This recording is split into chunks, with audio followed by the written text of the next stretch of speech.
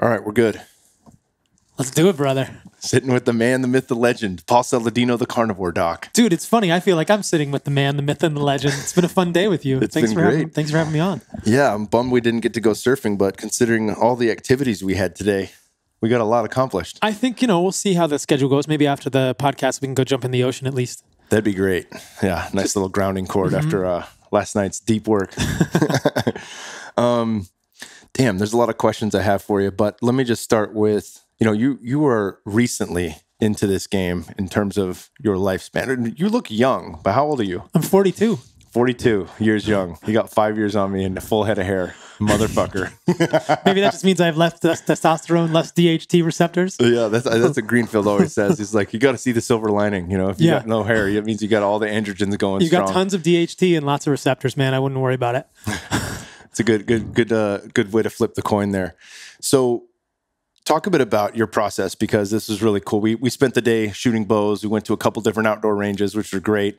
The one that we finished with, I wish we could have spent more time at, because that was the spot, right? And it was like almost like mini golf, when you go from like hole 1 to hole 2 and you're walking around all these different places, but it was expanded. It's in nature at Balboa Park, and we're shooting from all different angles at targets. That was rad. But you were talking a bit about your process and how it's been not a linear path to get where you are today. So break that down for us. Yeah, I don't think many of us have linear paths, And maybe I'm just starting to realize that now at this point in the journey, like, oh, it's okay, it wasn't linear. But growing up, I always thought it was going to be linear. My dad's a doc. My mom's a nurse practitioner. I went to college, straight out of high school at William & Mary in Virginia, studied chemistry, biology, and I was like, going to med school. And somewhere around junior or senior year of college, I had this major crisis of faith and realized most of the doctors around me weren't happy. And I wasn't sure I wanted to do that. I kind of felt this calling to something else. So I pressed pause and I embarked on a 6-year kind of gallivanting vagabond journey where I went all over the US, out of the country, Costa Rica, New Zealand, and did all kinds of cool stuff that I'd never done growing up on the East Coast. I grew up in the suburbs. So thankfully, I had access to some wilderness, and I spent time in creeks and rivers, falling in and getting wet and getting ticks and, fighting my friends with sticks and sledding in the winter and exploring. And it was many generations ago, it was 2 generations ago, where parents were still comfortable letting their kids just go play. We would go miles from home and play in the woods. So I had this like semi-wilderness experience growing up. And I really value that. That was such a big part of my upbringing. But after I got out of college, I was like, I need to get back to that. And I did. I went straight back into it. And I went to Maine and worked at an outdoor education camp there that had an organic farm. I taught whitewater kayaking. And then I went straight west because I'd seen all these calendar pictures of Monument Valley and these amazing places in the West that just looked so cool. I need to go to this magical land. And that was sort of the beginning of 6 years of ski bumming. I couldn't even ski at the time, so I had to learn to ski. Started out telemark skiing, then I did alpine skiing. I just did like this big skiing adventure, became a total ski bum. I got so hooked on skiing. Sliding down a mountain in powder was just such a flow state that I'd never experienced before in my life. Chased it around everywhere. Went to New Zealand to ski. Hiked the Pacific Crest Trail one summer, so I hiked the whole thing from Mexico to Canada. Spent 3.5 months on the trail. That really rekindled, helped me remember, like, oh man, this connection to the wilderness is so fundamental to what it means to be a human. And worked in bike shops, did mountain biking, downhill mountain biking, road biking. Just kind of was exploring this grand part of my life. Like, what do I want to do with it?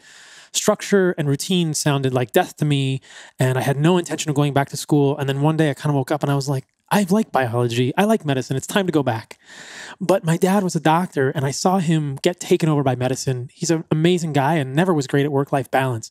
Was always up really late. He was an internist in the 80s and 90s, had his own business, and so just worked his butt off, was up until 2 or 3 in the morning doing patient charts and wanted to do as good as he could for patients, but couldn't find the balance between home life, work life, hospital life. He's on call all the time, became overweight, sleep apnea. I saw this kind of vicious cycle happen to my dad, and I thought, oh man, like, I don't want to be like that, right? I don't want to be like that. So I went to PA school first. So I was a physician assistant for 4 years and in cardiology, which was cool. And I thought cardiology was neat because I was into running and I loved the drugs. They were interesting to me at the time from a pharmaceutical level, and lipids was kind of a fascinating model system. But pretty quickly, once I became a PA, I realized, I'm going to want more autonomy. And that was about the time, once I'd gone through PA school and had my first taste of medicine, I realized that it wasn't medicine that I was interested in per se. because from the outside, you kind of see it differently, right? So from the outside, I thought medicine is fascinating. The drugs are fascinating. Beta blockers are interesting. ACE inhibitors are interesting. Angiotensin receptor blockers are interesting. Statins are interesting. And I got into it and I thought, this isn't my calling. I want to know what's causing this illness. That's what I'm interested in. And immediately I thought, oh man, that means I have to go back to medical school. I think in order to do that in the best way, I'm going to need to finish or to go back to get a doctorate degree, to get an MD, do my residency, and then build a practice kind of on my terms. I did a lot of great stuff as a PA. I worked with a lot of great doctors. And as a PA, unless you can find like your foil, unless you can find your perfect Batman to be for you as Robin, to be the sidekick for, it's hard to kind of build something on your own as a PA. Maybe there are PAs now that will be able to do that. And I don't think it's any knock on physician assistants or nurse practitioners or mid-level practitioners. It was just kind of the situation I found myself in. And I thought, I need to go back to medical school. And so I went back with just burning, obsessive desire to find, like, to at least understand or to scratch the roots of what is causing illness. That's just a fascinating question to me. I think I originally went into medicine because I didn't like taking my car to the mechanic. I didn't like handing over something that was important to me, that served a role in my life, to somebody that was going to pop the hood and do a bunch of tinkering that I didn't understand. And that became very clear to me with illness. I hadn't had a lot of illness in my life. I'd had asthma and some eczema. I hadn't had a lot of debilitating illness, but I'd seen it in people around me. And I already knew that, like, if I got sick or my family got sick or my friends got sick, man, I wanted to be able to be the mechanic. Yeah. Put me in the service bay, like I want to pop the hood or at least understand how to do it. And I was, at the same time, I was similarly disillusioned with the model, the paradigm that I was seeing in Western medicine, which is symptom-focused, pharmaceutical-based. And what we're taught in medical school is how to name a disease and then what medicine to give for it. We're very rarely challenged to ask what is causing it. What is at the root? What is going on here? In other traditions, whether it's business or spirituality, art, we always ask these questions, right? Like, I have friends in business and they think, why would you try and solve a problem until you knew what was causing the problem, right? Yeah. And I think in medicine, we're just not trained like that. Our paradigm, for whatever reason, we can go down lots of rabbit holes and conspiracy theories about whether this is pharmaceutical influence or just status quo. Who knows, right? The beginnings of penicillin being so magically useful to humans, and then that pharmaceutical model being, adapted incorrectly or expanding too broadly, too quickly within medicine, so that we're all about medicines and all about molecules and haven't thought enough about the roots of disease from an immunologic or an inflammatory perspective. But regardless, we end up in this position where that's what we are trained to do as doctors. And even as a PA, I saw that and I realized, I don't want to do that, but I want to know what is causing it. And that was a really interesting question to me. And that's been the beginning of this whole journey that I've been on, and started with medical school and then residency and now with these dietary things. But it's always been this really interesting question. Why do we get sick? How do we become well? How do we stay well? And how do we experience life as fully and with as much quality as we can while we're in this corporeal body? I love it, brother. So you touched a bit on, obviously, your influence from nature and some of the time that you've spent, whether that was connecting to the mountains and the snow or your long trek, which is awesome. I mean, I was sitting here just drooling with jealousy while you were talking about that. That sounds like such an amazing and beautiful adventure. And you've also talked a bit about what planted that seed, you wanting to understand these things a little bit more. As you started your own practice, what kind of led you to the place that you're at now in terms of, who were the first people that you started to draw this ancestral wisdom from, and you started to look at things more globally and holistically in terms of what health actually looks like? Good question. I think it's been a gradual process, like so many of these things are. It probably started with my transition out of veganism. So like, just like Rob Wolf and Mark Sisson and so many other greats that are in the space of ancestral wisdom, you go vegan and then you get the... And then you realize that a vegan diet is not very ancestrally consistent. And then you think, maybe I should consider ancestral themes in the way that I live my life, right?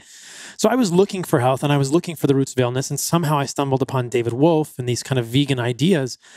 And at my early level in my training, I think I wasn't even out of PA school at this time, or maybe I was just out of PA school. I thought, these ideas are quite compelling. This is, maybe 15, 17 years ago. Like, sure, cooking foods creates toxins, and we should, no other animal on the planet eats cooked foods, so we should just eat cooked foods. And clearly animal foods are bad for us and causing all the disease, right? So we evolved from primates, which are, herbivores, and maybe we should just be fruitarians or frugivores. And it was an intriguing concept. I have some embarrassment that I dove into it with such zeal, but I was just looking to understand it, right? I think there's a lot of these raw food ideas are intriguing to people. And it's just like, oh, it kind of looks symmetric. It looks like it's an elegant idea. It just doesn't work in practice, right? So I was running a lot at the time. I probably had some of my own body dysmorphia. I didn't realize that losing 20 pounds of muscle was a bad thing. I think at the time I was trying to become like a very swift, Ethiopian type runner, and I was never. You look at the best in sport, right. And you're like, let me model my body after exactly. that. Whether it was a Tour de France rider, I was emulating Alberto Contador at the time, or Lance and all of his like really gaunt phases, and thinking that's what I want to be like, right? I want to be skinny. I was riding bikes before that, and riding road bikes and running, and thinking, oh, the guys that are the fastest are really skinny, and it's crazy how the mind works, right? I wasn't thinking in terms of climbing trees or throwing rocks or shooting bows like our ancestors were. I was thinking like long, extended running, experiences, or riding this contraption called a bicycle up a hill on a asphalt road, which is not entirely ancestrally consistent. So, but at some point, something just clicked. I think I heard a lecture from Jeff Bland, who is one of the original founders of the Institute for Functional Medicine, and now has the Lifestyle Medicine Institute, or the Precision Lifestyle Medicine Institute.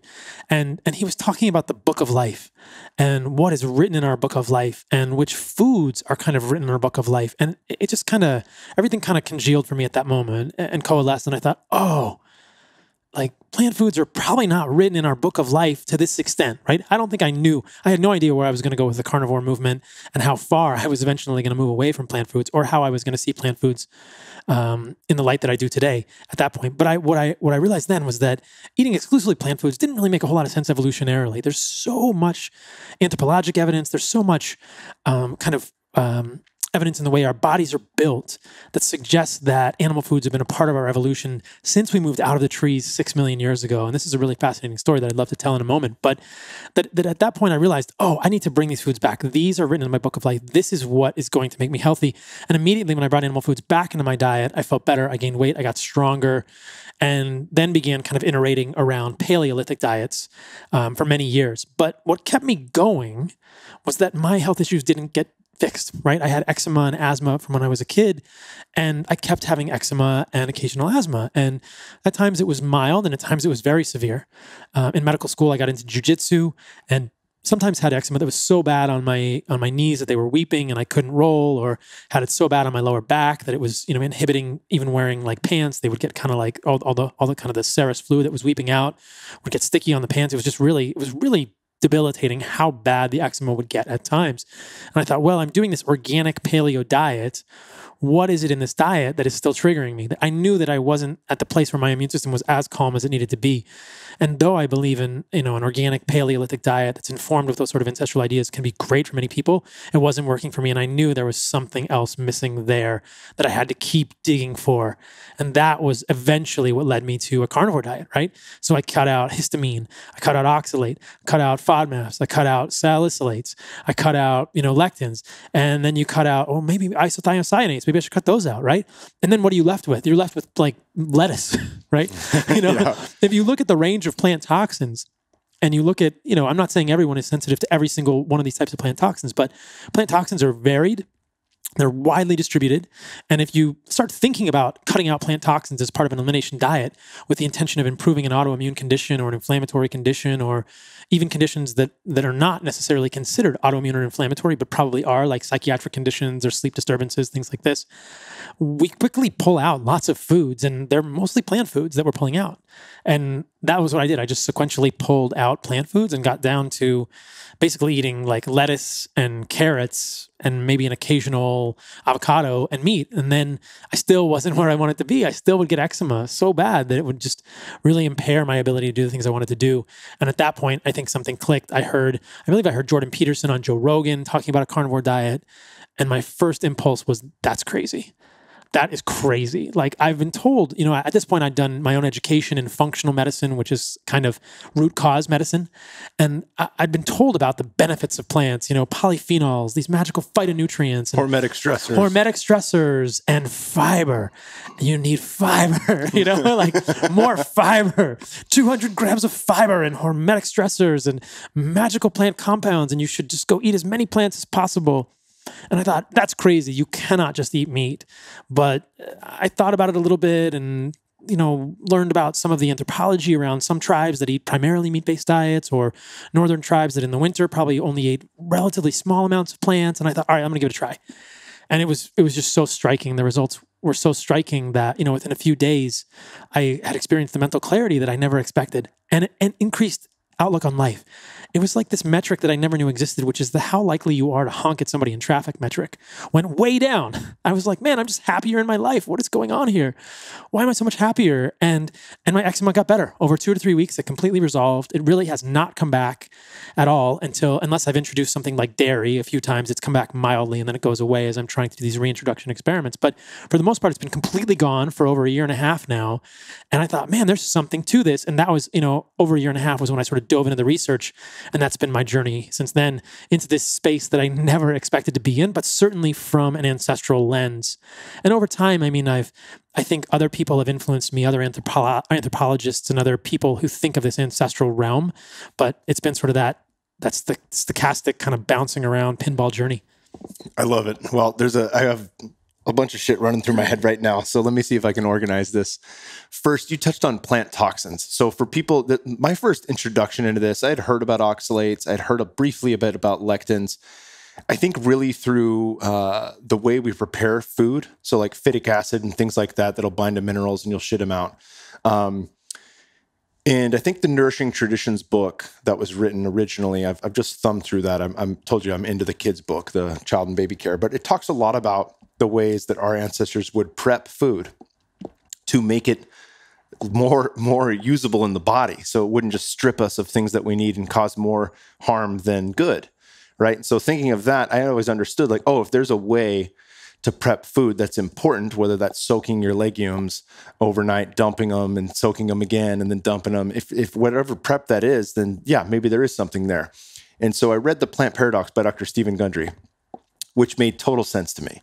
And it opened up a doorway to look at, lectins and oxalates and all these different things that can cause issues among people, and that plants, and of course, through my own personal journey with the plant medicines, I've come to realize or believe in animism, that all things are consciousness and all things are animated through the same source that I am. If you want to call that soul or whatever you want to fill that in with, that's fine.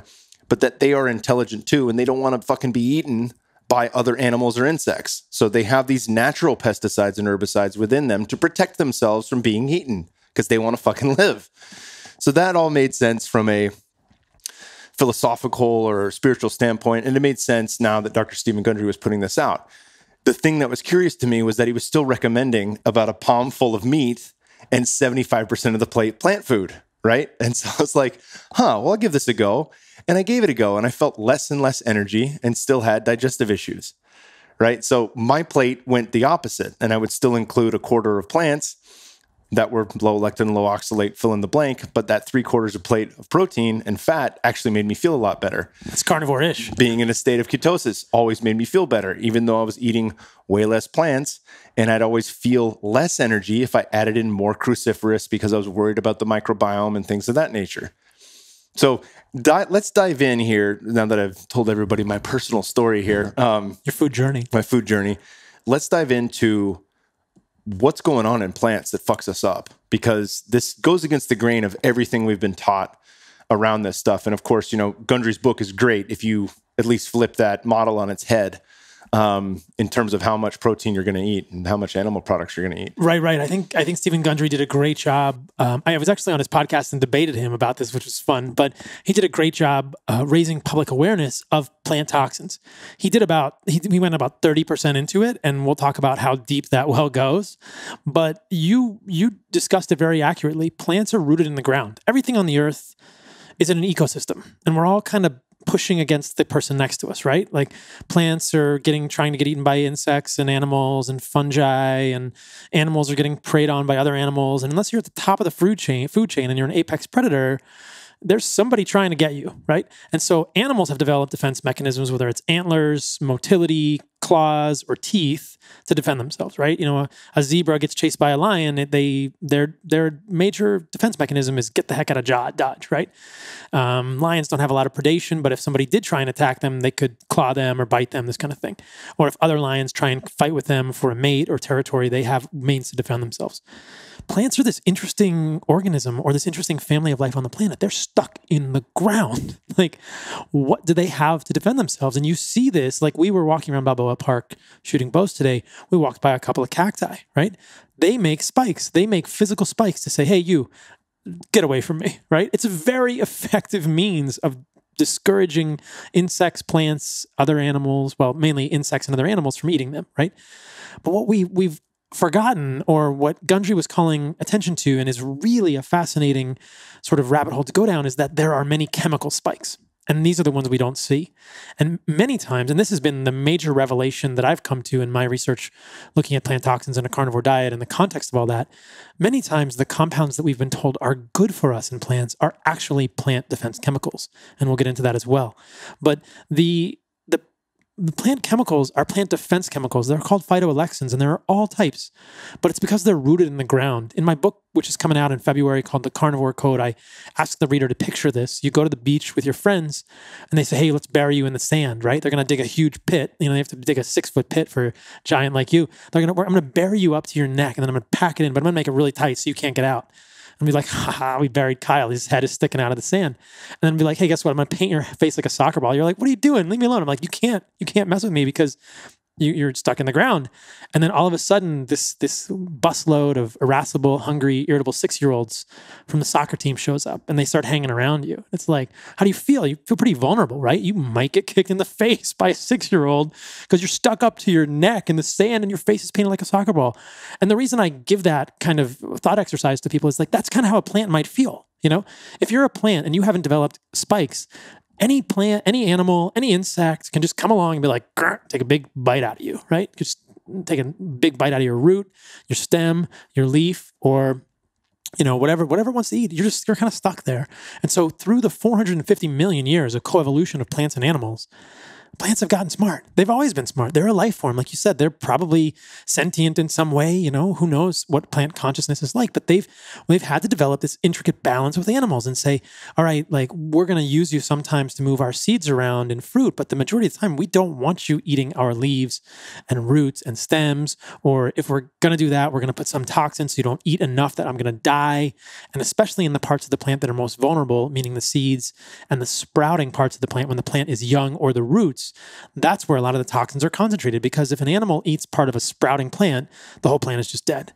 If an animal takes a bite out of a plant seed, that seed is never going to germinate. But if a plant is full grown, an animal can munch on the leaves a little bit, but it's not going to kill the plant, right? So those tend to be less toxic. But it's this delicate push-pull. It's this delicate arms race, this delicate chemical warfare that's been happening between plants in response to animals, insects, fungi for 450 million years. And it's been a part of it. And we just have kind of forgotten about it, right?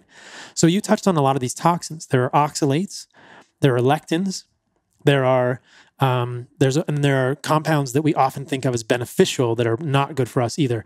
And I would classify these as isothiocyanates, salicylates, and polyphenols. And so polyphenols and isothiocyanates are some of the ones that people think these are good for us. Like you even suggested, we've been told the narrative, whether it's the Rhonda Patrick narrative or whoever's narrative, that these are so beneficial for us. We'll unpack this a little bit. But the oxalates and lectins, most people realize these are probably not good for us. They just debate whether they're actually that impactful. So lectins are carbohydrate binding proteins that are found mainly in the roots and seeds of plants, mostly, beans and seeds, but they can be found all over the place. The nightshade family has a lot of lectins even outside of their seeds, perhaps in their skin or other parts of the plant. They can have these carbohydrate binding proteins that can bind to You can have these proteins that are coming from the plants that are binding to glycoproteins in our body and affecting membrane permeability, affecting receptor sites, affecting cellular polarization, and doing negative things. The most famous example of a lectin is ricin. You remember ricin from like the 1980s and 90s? There was a guy called the Fallen Angel who sent a number of ricin letters to the White House, and ricin is the most toxic lectin that's known to man, and it's used by like covert operations groups in the Middle East or the Eastern Bloc countries to kill people, because if you ingest a certain amount of ricin, a small amount of ricin, it will kill you slowly by binding to the ribosomes. So it'll bind this lectin, this carbohydrate binding protein comes into your cells, binds to the ribosomes, and just slowly grinds all of the gears in our body to a halt, and we can't do protein synthesis, and we die. There's a famous example of a Bulgarian sort of dissident who was killed that way. They injected his leg with a pellet in an umbrella of ricin. So it's like an air pellet in an umbrella. They like stuck it in his leg. It's like James Bond stuff, right? Yeah. These ricin pellets. And the same thing has happened. Like there were scares in Washington in the 80s and 90s when people would send letters laced with ricin to the White House threatening to release ricin over the Capitol if they didn't meet their demands. The Fallen Angel was apparently somebody who had investments in like cross-country trucking, and the Department of Labor was thinking about changing laws to limit how long drivers could go. And he knew that it would affect his profits. But that's a famous story, the Fallen Angel and the ricin letters. And there were ricin letters sent to Barack Obama. Anyway, ricin has this kind of decorated, crazy history around a lectin molecule. So lectins can be quite toxic. The other lectins we often think of are phytohemagglutinin from kidney beans. The peanut has a very toxic lectin. There's a potato lectin called Solanae tuberosum lectin. But anyway, there's many lectins that we even know about that can interfere, and Gundry did great work kind of raising our awareness of these things. Oxalates are this kind of 2-carbon molecule that's a byproduct of our metabolism. We make a small amount and we get rid of it. It doesn't participate in our metabolism, but plants make a lot of it. They use it to chelate minerals. They use it in their biochemistry in different ways.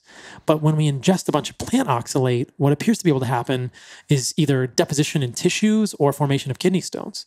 The main kidney stone that people get is calcium oxalate. And there's good evidence that increased consumption of oxalates in food could increase risk of this.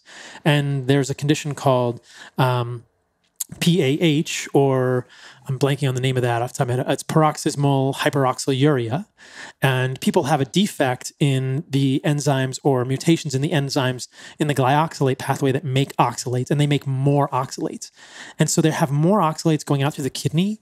And these people have much higher rates of kidney stone formation, deposition of oxalate in their tissues, and they can often progress to kidney failure because it can be so bad. But the level of oxalate that can occur in the urine of someone with primary hyperoxaluria, PAH, can be, you can recreate that by eating 4 ounces of chocolate. So you high oxalates in chocolate, kale, all the kale shakes that I was still in I was slamming back in the day. Spinach, yeah. So we can get transient hyperoxaluria, and I talk about this in the book. It's documented. We can get transient hyperoxaluria just from eating foods that are considered to be healthy for us if we eat them in excess. There are documented cases of death related to a sorrel. It's like this, this plant that people have. People might not, lamb's quarters or sorrel. It's a kind of a delicacy now in restaurants, but it's very high in oxalate. Rhubarb leaves are very high in oxalate. Spinach is quite high in oxalate, and there is a lethal dose of spinach. It's probably on the order of 3 to 4 pounds, but you and I could go to the grocery store right now and just give ourselves like kidney failure with spinach. That's there. And there's a very interesting case report that I talk about in the book where somebody actually got kidney failure from a green smoothie cleanse. This woman had gastric bypass, so she was prone to absorbing more oxalates than normal. But with a green smoothie cleanse, she actually went from normal kidney function to needing long-term irreversible dialysis due to overconsumption of oxalates in her green smoothies. So oxalates are not something to ignore either, right? Yeah. But then we move on to polyphenols and salicylates and isothiocinates. I'll go over these quickly, and I don't want to belabor all the plant toxins. But polyphenols, as you were saying this earlier, I wanted to interject, but polyphenols are the one that most people kind of just, you get like the eyes glaze over and their head just kind of blows up. What do you mean polyphenols are good for us, right? But most polyphenols are phytoalexins. They are compounds made by plants to defend against invaders. And we're never told this. The narrative we've been told is completely opposite. It's diametrically opposed. It's that these are antioxidants. These are phytonutrients, but I would offer a compelling, or at least I would offer a competing hypothesis. I would offer a competing point of view and say, these are actually phytoalexins. It's not really debated that they're phytoalexins. We know they are plant defense chemicals, but the way they act in our body has long been misunderstood. Some polyphenols are pigments, like turmeric is a pigment. We don't know if it's actually a defense chemical, but most polyphenols are defense chemicals from plants. Like resveratrol is a defense chemical produced in the skin of grapes and peanuts and other legumes and some berries in response to a botrytis fungus. So it's not like the plant is making these compounds to give to humans as vitamins, right? These are not vitamins. They're not things that are used in our biochemistry. These are plant defense chemicals. And what we've forgotten as westernized humans is that there are lots of valuable molecules in plants. A lot of medicines we have from plants, like aspirin, acetylsalicylic acid, are from plants. It's from a willow bark. But if I give you a medicine like metoprolol, that's a pharmaceutical, whether it's plant-derived or synthetic, I'm also going to have to say there's a package insert which has a bunch of side effects, right? And with the plant molecules, we've forgotten that these probably have other side effects too. And that's mainly been what's been so eye-opening to me. When you actually look at the side effects of these plant compounds, they are myriad. And some of them are quite scary. Curcumin, resveratrol, these all have pretty significant side effects that we're never told about. They're sort of placed in this sacred land of like, this is this is an entirely benevolent molecule from a plant, but it's really not. It's really not. There are a couple of articles published about curcumin. One of them is called The Dark Side of Curcumin. The other one is called The Essential Medicinal Chemistry of Curcumin. If people want to look these up. And the authors of both of those studies will enumerate with multiple references the ways in which the curcumin molecule is known to do negative things in the human body. It affects the enzymes that wind and unwind DNA. It's been shown to cause double-stranded breaks. It's been shown to be toxic to both native and cancer cells in cell culture. It's been shown to affect epigenetically an oncogene called P53, and it's been shown negatively to affect a potassium channel called the hERG channel. So I think this should come as no surprise to us that a molecule from plants might not play well in our system, right? And it's probably not a big deal with curcumin because generally we don't absorb any of it. We absorb less than 1%. Our body just tries to get rid of it. It says it's a plant pigment. I don't want it. I'm going to Sorry to cut you off, but isn't that the same with resveratrol? I find this, and I bring this up because I've been patiently waiting here, but I want to bring up Sinclair. So I know you've had David Sinclair on your show. He's been on Rogan's. He did 3 episodes with Peter Attia. Fascinating guy, and I have my take on what he's doing, and it's both sides of the coin. I will briefly state that I appreciate anybody who's looking into the field of longevity, 100%, and I mean that. On the flip side of that, it raised my eyebrows just as it did Joe Rogan's, the fact that he's on statins, the fact that he works out once a week, the fact that he's missing some of the very key foundational pieces to what health is, right? And also, I think in my humble opinion as an outsider, the key missing point here is the idea that we can outsmart nature, that we're going to figure this out, that we're going to find a fucking pill that does it all for us, right? But he's big on resveratrol. And he's real big on resveratrol. He's real big. And from what I've read and understood in the science is that it's not well absorbed in the body. And poorly absorbed. Yeah, and that the doses that they're giving to rats are, number one, intravenously, so it can get into the body. And number two, that's not the way he's doing it. But number two, that it's not going to be absorbed if it's done orally. And it would take much, much higher dosages when you look at the science on what the rat studies or my studies were versus what the human science is. Yeah, there's a little bit of nuance there. When I had him on my podcast, he seemed to believe that if you ate it with a fatty meal, it might be absorbed a little better. But it mirrors what's happening with curcumin. With curcumin, I'll just finish that and then we'll dive into the resveratrol. Our body doesn't want curcumin. It doesn't absorb it at all. But because we've been told it's so beneficial for us, other supplement companies have gone to extremes to increase the absorption. So this is why it's always packaged with piperine, which is a compound that's derived from black pepper. Well, what piperine does is inhibit a phase 2 enzyme in the liver that detoxifies curcumin, right? So when you have piperine with curcumin, you are inhibiting our body's natural ability to detoxify it, and you get much higher blood levels. Or now Dave Asprey wants to put it in liposomes, right? Let's package it in phosphatidylcholine. Let's make it into a micelle and bypass all of our body's natural methods to say, hey, that's a plant pigment. We don't really want that. I'm going to detoxify it really quickly. I'm going to glucuronidate it with UDP, glucuronyl transferase, which is the phase 2 enzyme in the liver that glucuronidates curcumin. But that's what's inhibited by piperine. And so we're messing with nature, right? Like evolutionarily, how often would we have eaten turmeric? Probably pretty rarely. It's been eaten in some cultures, right? But how often would we have eaten turmeric with the seeds of a pepper plant? That's really rare. That's not a good thing to do with our body. It puts these huge levels of this compound in our body, and the only thing that's ever told to us, the only thing that we're ever asked to focus on are the benefits, and we ignore the side effects. The package insert for curcumin has been ignored, and it's substantial. And the last thing I'll say with regard to that is, why are we using a medication to affect inflammation and not looking for the root of the inflammation, right? And this is what happens so often with plant medicines, and that's why I mention it, is that we are trying to use plant medicines in the same paradigmatic way, in the same way that we've done everything in medicine. It's symptom focused, pharmaceutical based. And that's what drives me nuts. I'm thinking, these are plant molecules. These are plant pharmaceuticals. This is the same as going to a plant pharmacy, right? And we're ignoring the fact that there are side effects, and we are continuing to miss the point that we should be correcting the root cause. So why are we using curcumin to treat inflammation? We should be correcting the cause of the inflammation. Why are we using other polyphenols, quercetin, and other things like this? Why are we using those? Let's understand what we're treating and correct that at the root. We don't need these plant molecules to be better. That's another topic I talk about in the book. Like, these plant molecules, it's really not proven in the literature that they do anything for us that's a net gain. And often we're just using them to ameliorate symptoms, just like we do other pharmaceuticals that are given in the pharmacy that are from pharmaceutical companies like Pfizer. But these have been given a free pass. And so this is my clarion call. Hey, these are plant molecules. They have value, and they're not food. They're plant toxins, right? So resveratrol is in the skin of grapes. It's not well absorbed unless you're eating it with a fatty meal. It's probably not well absorbed at all. And it binds to a portion of the sirtuin enzyme and turns on these longevity genes. And so that sounds well and good, right? We can use a plant molecule to affect biochemistry in the human body, just like curcumin. We can do it. It works. But the package insert for resveratrol has not been examined carefully enough. And if you look at the studies with resveratrol, it also decreases androgen precursors. So they give it to men to see if it helps prostate cancer. The prostate cancer trial generally failed with resveratrol, and it decreased androgens, meaning that resveratrol and flavonoid molecules that look like resveratrol activate the estrogen receptor in humans. So this is another interesting thing. All of these flavonoid molecules, whether it's catechins from green tea, or it's the flavonoids from soy, or the flavonoids from chocolate, or the flavonoid-like molecules that are other molecules in the plant kingdom, or resveratrol, they're binding to the 17-beta estrogen receptor and affecting hormonal signaling negatively. They're imbalancing. They're acting as xenoestrogens.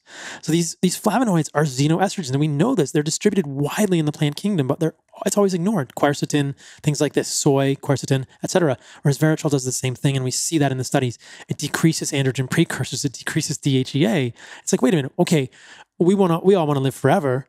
Why are we going to decrease our testosterone in order to live forever? That's not the right goal.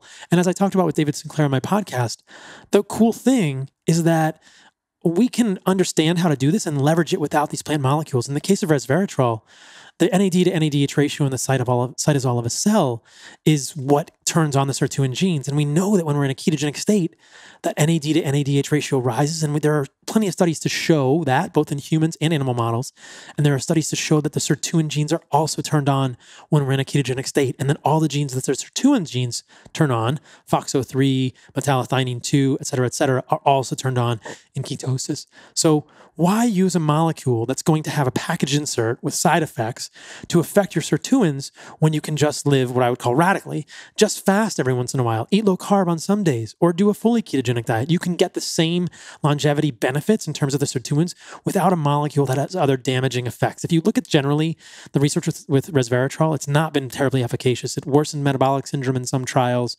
It failed to show a benefit in terms of NAFLD, which is non-alcoholic fatty liver disease. So it does activate this sirtuin gene, but we can do that without it. And that's kind of the point that I want to drive home to people here, is if you look at these plant molecules, whether it's quercetin, soy isoflavones, genistein, catechins in green tea, resveratrol, curcumin, that are in the polyphenolic class, the promises of these molecules are empty because we can get those benefits without them, right? And then we don't have to deal with all the package insert side effects. And I think that my favorite part of the book is describing a series of studies that have been done to show this very clearly, right? So I went on this TV show, The Doctors, And it was a total setup in Hollywood because they're just not ready for the carnivore diet. But I was saying, there's really not a lot of research to show that polyphenols have a net benefit or a benefit long-term. And one of the doctors, Travis, an ER doctor, just throws his hands up, does this huge Hollywood histrionic thing. So, oh my God, there are hundreds of studies to show that polyphenols are beneficial. And of course, on the show, I wasn't able to show my position because it's Hollywood and they don't actually talk about real studies because then they lose their whole audience. But there's 5 or 6 studies that I talk about in the book in which people they do it both ways. So there are 2 models to this experiment. You can take people who are not eating a lot of fruits and vegetables and then add a bunch of fruits and vegetables to their diet, giving them tons more polyphenols, right? Presumably. And they're not just giving them weenie vegetables. They're giving them like Jerusalem artichokes, broccoli, carrots, apples, berries. And they'll follow them for 4 to 6 weeks. And they take people who are eating very low vegetables. They give them a bunch of vegetables, 1 pound to 1.5 pounds per day.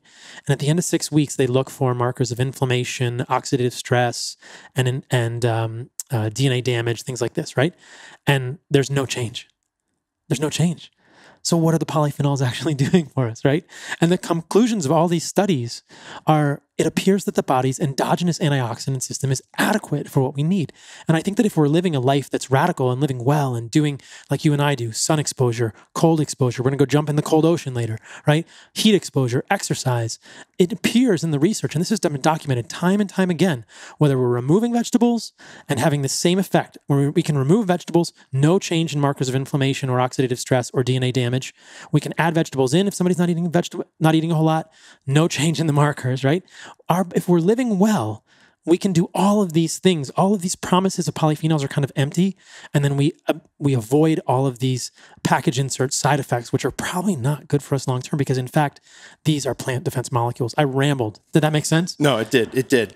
The thing you just brought up, though, if we remove plants, we're not going to see a big change because of the endogenous factors that are going to help our body regulate itself. It appears to, yeah. Right? If we add them in, we also don't see the change. No so benefit. We've got extra. So my question then is, and this is something I wanted to bring up on the show was, one of the ways that I look through the ancestral lens is through the work of Weston A. Price and understanding the further you get towards the poles.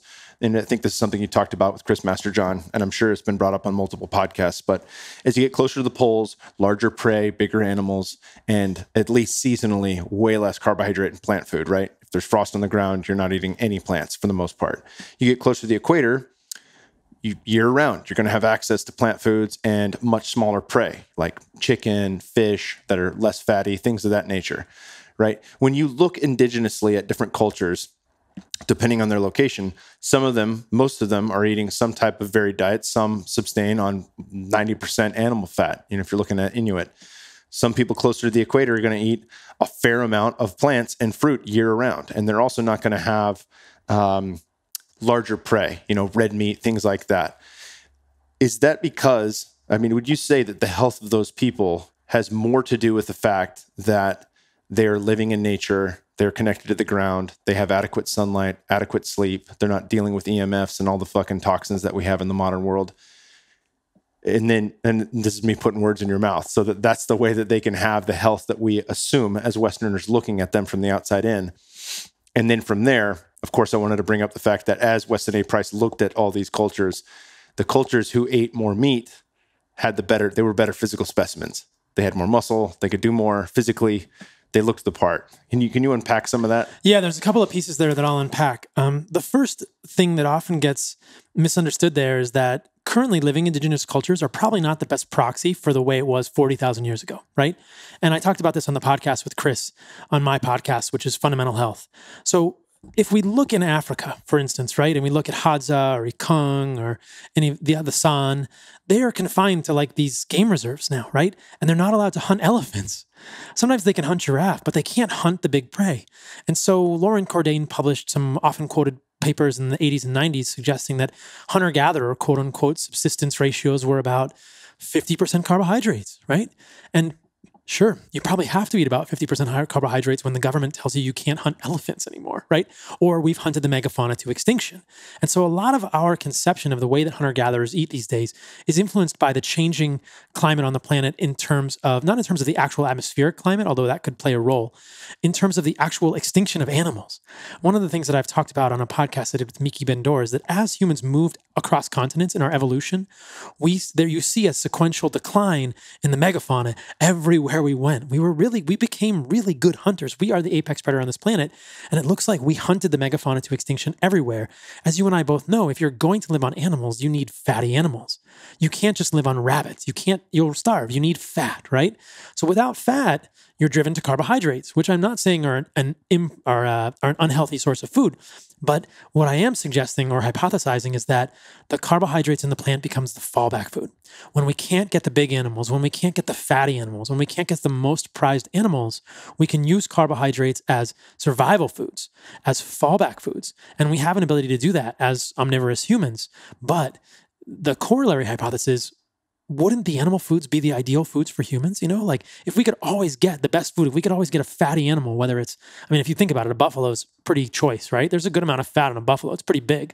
Well, a woolly mammoth was 3 times the size of an elephant. They had like rolls of fat that were a foot thick, The amount of fat on a woolly mammoth was astronomical. And this on a bear, there's inches of fat, right? There's so much fat on those animals. If you can get animals like that, you probably don't need carbohydrates. But so many of the indigenous peoples we look at today, especially around the equator, have probably been driven to that because the megafauna are not there anymore, right? We have to also realize that Homo sapiens left Africa 70, 80,000 years ago. So before that, we were just basically in Africa hunting the megafauna there. And then people in the equatorial cultures now are probably only a few thousand years old. I don't know exactly how old like Amazonian cultures are, but there's no megafauna in the Amazon, man. What do you hunt in the Amazon?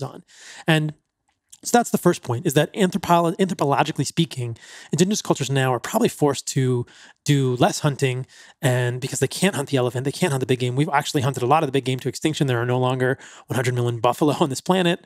In the plains, the Lakota Sioux, had this basically limitless supply of buffalo. And the second point that I would like to make with regard to that is that you brought this up earlier. A lot of times when these people eat plants, they process them, they ferment them. They sort of realize that they're eating toxins and they have to process them in a certain way. And so we look at the way people eat plants in the Amazon or throughout the world, it's often fermented and things like this. So I think that it's driven more by relative availability of certain foods and extinction or scarcity of foods that could serve that large animal role with the adequate fat for us, that drives these people to do this. It's not out of choice.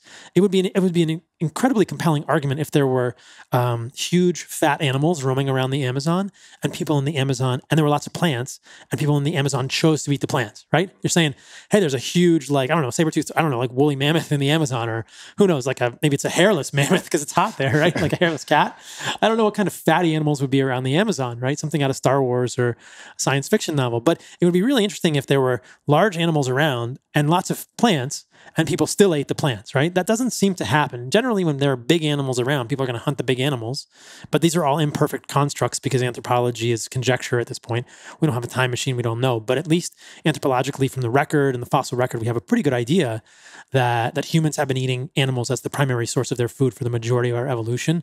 And that's based even on equatorial regions. So if we go far, far back, right? Homo habilis, Homo erectus, Paranthropus, Australopithecus afarensis, these are all equatorial peoples. And this is probably the story I wanted to tell in the beginning. So this will be really cool to tell it now. If we look at these people, these are equatorial peoples.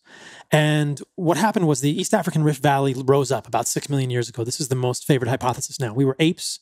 The primate brain did not increase in size for 30 million years, eating vegetables primarily, although primates do eat some meat when it's available. So the primate brain stays the same size for 30 million years. And then 6 million years, something started to happen. And the size of our brain ticks up a little bit based on the size of the cranium and fossil record. And then about 3.54 million years ago is Australopithecus. And so what we believe happened is East African Rift Valley rises up because of tectonic shift in Africa. The forests become the plains, and then we're forced to move out on the plains. And there are lots of theories about what happened now, whether it was stoned ape theory and eating mushrooms, or... I wasn't going to say it. I was trying to keep psychedelics off this one. It's possible. Maybe they played a role in our hunting prowess. But what appears to have happened is that as we progressed from 6 to 2 million years, we became better and better hunters. And then if you look at the size of the brain 2 million years ago, I'll show you the graph when we get done with the podcast. The size of the human brain has this incredible inflection point. 2 million years ago, it goes from 500 to 1500 cc in over the course of about 2 million years. So 30 million years of evolution got us almost nothing as primates. And then we become Australopithecus. It goes up a little bit. Over the 4 million years, we get about 100 cc, 150 cc, from 350 to 500.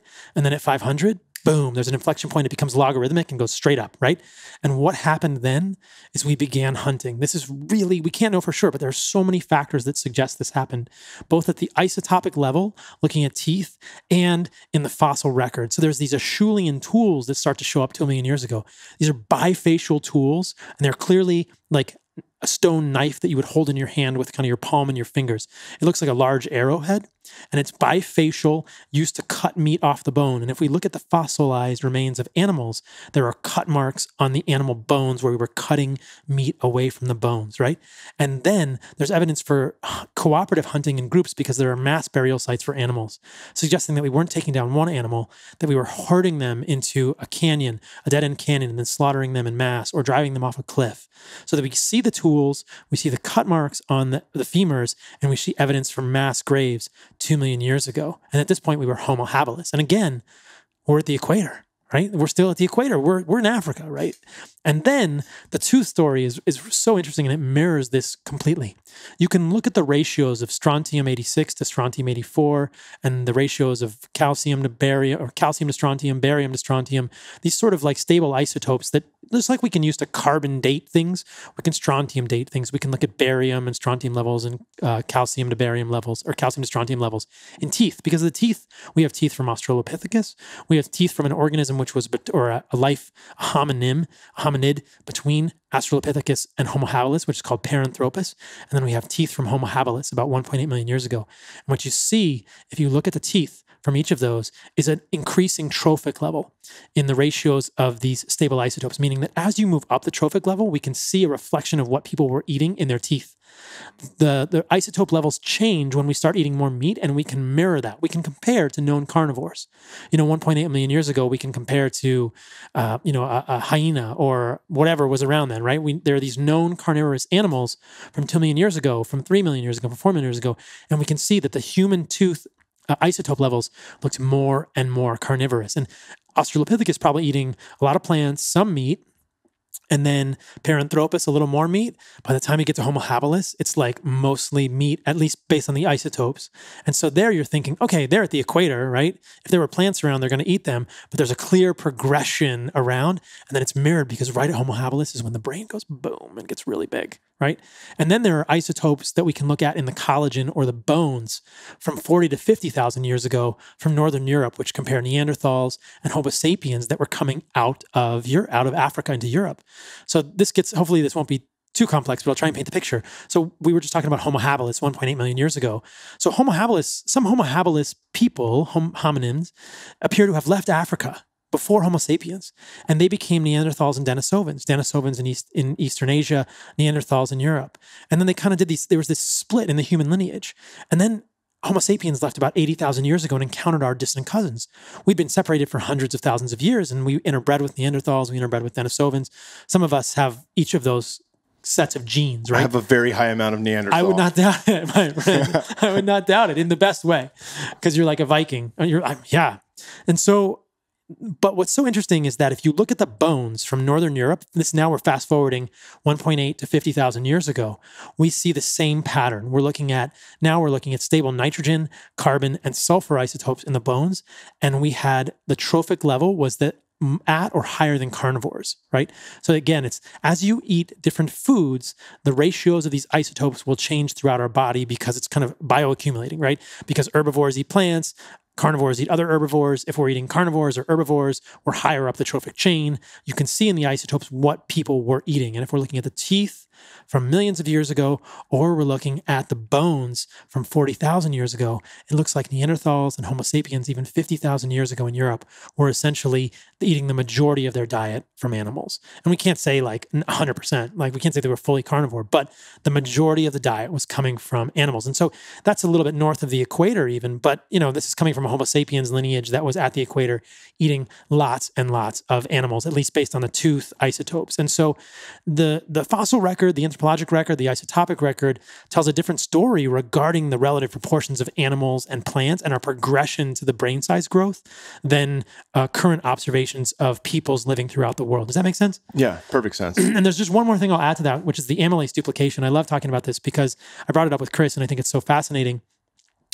When Homo sapiens encountered Neanderthals and Denisovans, we can tell that Homo sapiens had an amylase duplication, a salivary amylase duplication in the mouth. Well, at least the gene is throughout the body, but the salivary amylase is in the mouth. It breaks down starches in the mouth before they get to the stomach, and that allows the carbohydrates to be more easily utilized. And so we can say that our most recent ancestors, Homo sapiens, when they left Africa, they had this amylase duplication, suggesting that there was some pressure to eat starch at that time. And that's interesting. But what's even more interesting is that Neanderthal and Denisovan don't have it, right? They don't have it, which to me suggests that for the majority of our evolution, we were not eating starch, right? Because when the Homo habilis left Africa prior to Homo sapiens, we don't know when that was, anywhere from, who knows, 1.5 to 500,000 years ago, or even closer. I don't know when Homo habilis left and became Neanderthals, but we were probably not eating starch, or at least there's a hypothesis or a theory to be suggested there that we didn't get the amylase duplication until we left Africa. And then perhaps one of the reasons we left Africa was we were forced to eat more tubers because we'd hunted the megafauna to extinction, and this gene became more profitable, more advantageous to humans. But the Neanderthals and Denisovans don't have it, and to me, that is an indication we were not eating a lot of starch. And again, we were at the equator, probably not eating a whole lot of starch, probably not eating a whole lot of plants, whether we're looking at isotopes or amylase genes in that respect. But it's interesting to kind of construct how it all fits together. Yeah, that's awesome. That definitely went deeper than I thought I was going to. That was fucking great. And so, yeah, I think something that you were bringing up to me was the idea of what is the most optimal way to eat, right? And that can vary for individual to individual, what that plate looks like. But I think if we consider that, and we consider nutrient density, and these are things I want to get into with organ meat and all of that, and obviously want to save space for regenerative agriculture, and there's a lot that I want to ask you, but through the lens of why the amyloid duplication, right? Or the amylase duplication, right? Well, that's a survival thing, right? So if we needed that to survive, that is maybe why we're here today and not Neanderthal or Denisovans. Could have been. Right? So that could have been something that got us through tough times where maybe there weren't megafauna to eat. But it doesn't necessarily mean that white rice is better for you than fucking beef liverwurst. Or, yeah, right. Right? I mean, or fucking grass-fed fish, wild-caught fish. Like anything that you're going to get from nature that has the full spectrum of things that I want to talk to about when we get into organ meats and really nutrient density and bioavailability of foods that we eat. It just makes sense that, yeah, some of these things were around and maybe because we're omnivorous, we leaned on them for a period of time, and that shifted what we have in our DNA so that we could survive on different food products. It doesn't make it healthy or better, right? And I'm not saying that all white rice and every starch is shit. I told you I was making sweet potatoes for Thanksgiving, and I enjoyed it. But this kind of goes into the argument against soy and a lot of these things, right? And this is something I brought up before. When we had some modern agriculture and we do crop rotations before it became monocropping and what it is today, soy was used to reintroduce nitrogen into the soil. So that way, because plants pull certain nutrients out, and we see this now in Iowa and other cornfields that have just been using corn, they lose all their color, right? They lose their corn or their color because there's no more vitamin A in the ground. They can't have anything. Beta carotene is going to come out of the ground because it's not there anymore. So you have to rotate to get different things into the ground. But now we're using soy, which was largely never eaten, as a food product. So let's just, I think, painting that picture and understanding that these are things that we've used in famine and times of real trouble, but they're not necessarily the healthiest for us. Let's shift gears and talk about what makes animal foods, and particularly eating nose to tail, the healthiest thing that we can put in our body.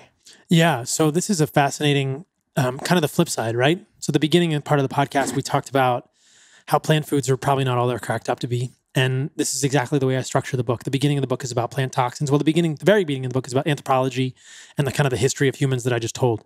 And the next part of the book is about plant toxins. And then the second to last portion of the book is about benefits of animal meats, right? Like, let's just put animal meat or animal foods, let's just juxtapose that to plant foods. And I have a whole chapter in the book where I talk about how valuable are plant foods for human nutrition and how valuable are animal foods for human nutrition. And when you compare them head to head on an objective basis, animal foods win by knockout, man. I draw the metaphor with like a UFC fight or something, which is awesome because I'm talking at you.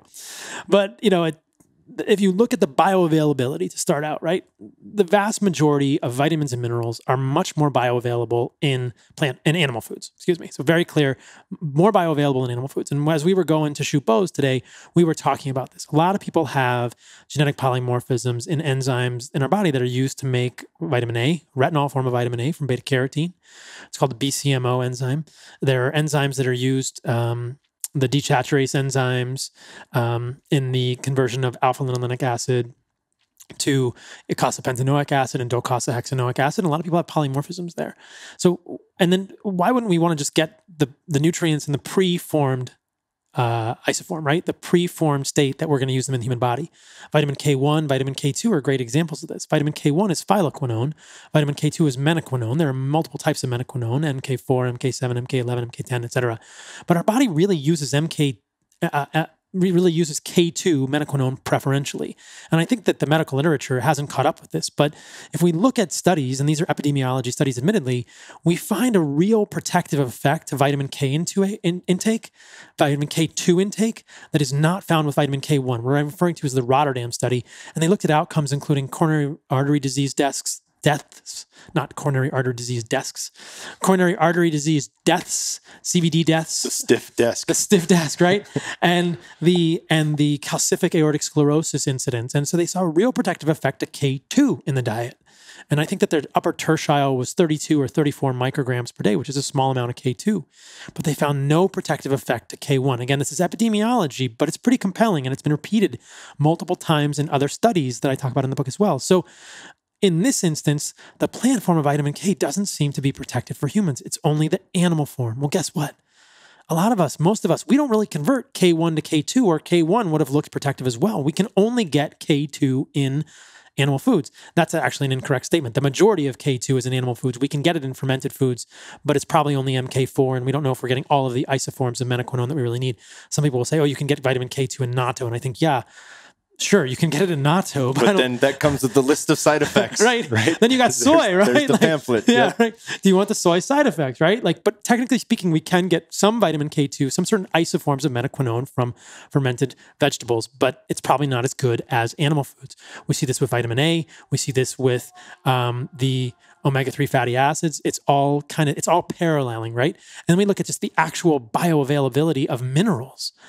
Like you said, phytic acid at the beginning of the podcast and oxalates can chelate minerals. Now we're talking about magnesium, calcium, strontium, zinc, boron, manganese. These are held by chelators in plants. They're kind of stacked. A chelator is a molecule that can kind of bite. To chelate means to bite. It can bite onto a mineral and hold on to it. Well, if we eat plants that have oxalates, phytic acid, which we didn't even talk about, with our minerals, they will pull them out or they will make them less bioavailable. There's a really famous study that was done where they looked at the bioavailability or the absorption of zinc in oysters. And I don't think many people would do this, but it illustrates the sort of the net negative or the toxicity, the decrease in bioavailability when you increase oxalates or phytic acid with food. So they gave somebody zinc. They gave somebody zinc in oysters, which are this really rich source of zinc. And you can see blood levels of zinc just go way up right after you eat an oyster. One oyster has like the RDA of zinc, right? One oyster. So they give them a moderate amount of oysters. And then they fed people the oysters with beans, and they fed people the oysters with beans and a tortilla.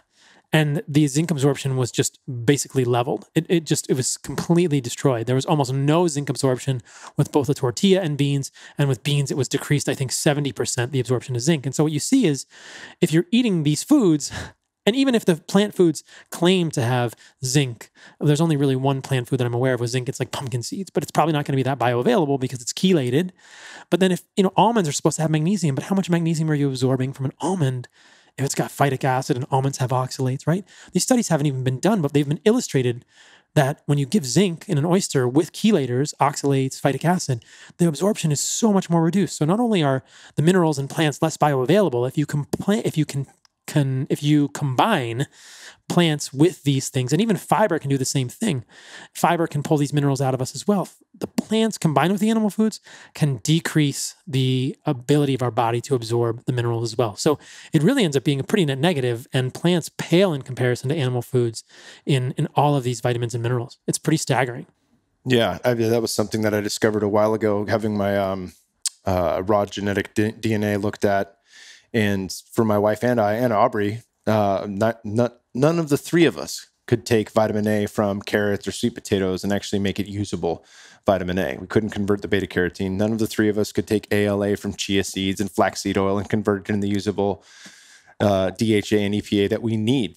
That's a fucking very, very critical piece of brain and cognitive function. It is absolutely critical. And if you're not sure about that, ask a doctor who's about to have a pregnant woman come through what they're going to say and why they need to take a prenatal, right? You have to get that. And then they're not giving them flaxseed oil in the fucking prenatal for a reason. And we know that flaxseed oil has lignans and many phytoestrogens as well. So as we keep coming back to, like, we can get inferior forms of these from plants with the package insert, like what list of toxicities do you want with that plant? And it kind of goes back to the theme. Plant foods have served a role for humans throughout our evolution. And I believe that role is a fallback food. It's a survival food. You can get by on it for a little while, but you're not going to thrive on it. And that's why we've always fermented it and done other things with it to try and detoxify it as much as possible. We're going, I got to eat some plant food. All right, well, I'm going to ferment it, and then hopefully I can get an animal tomorrow. But yeah, these are all great examples. And if we're not getting these things in animals, we're likely going to be deficient. And there are other unique nutrients in animal foods that just can't be found in the plant kingdom. It's not even that they're inferior in the plant kingdom, not as bioavailable. There are many things in animals that just don't occur in plants. Creatine, carnitine, choline, carnosine, taurine, et cetera, et cetera. There's a fantastic study, and Chris Kresser brought this up in the recent debate with James Wilkes on Joe Rogan, and it wasn't really dwelt on with enough detail. If you look at vegetarians, if we take vegetarians and vegans and we give them 5 grams of creatine a day in a supplement, which is what is in a pound of muscle meat in an animal, they get smarter. They get improved verbal and recall, mathematic, calculating abilities. They get improved memory and cognition abilities with 5 grams of creatine a day.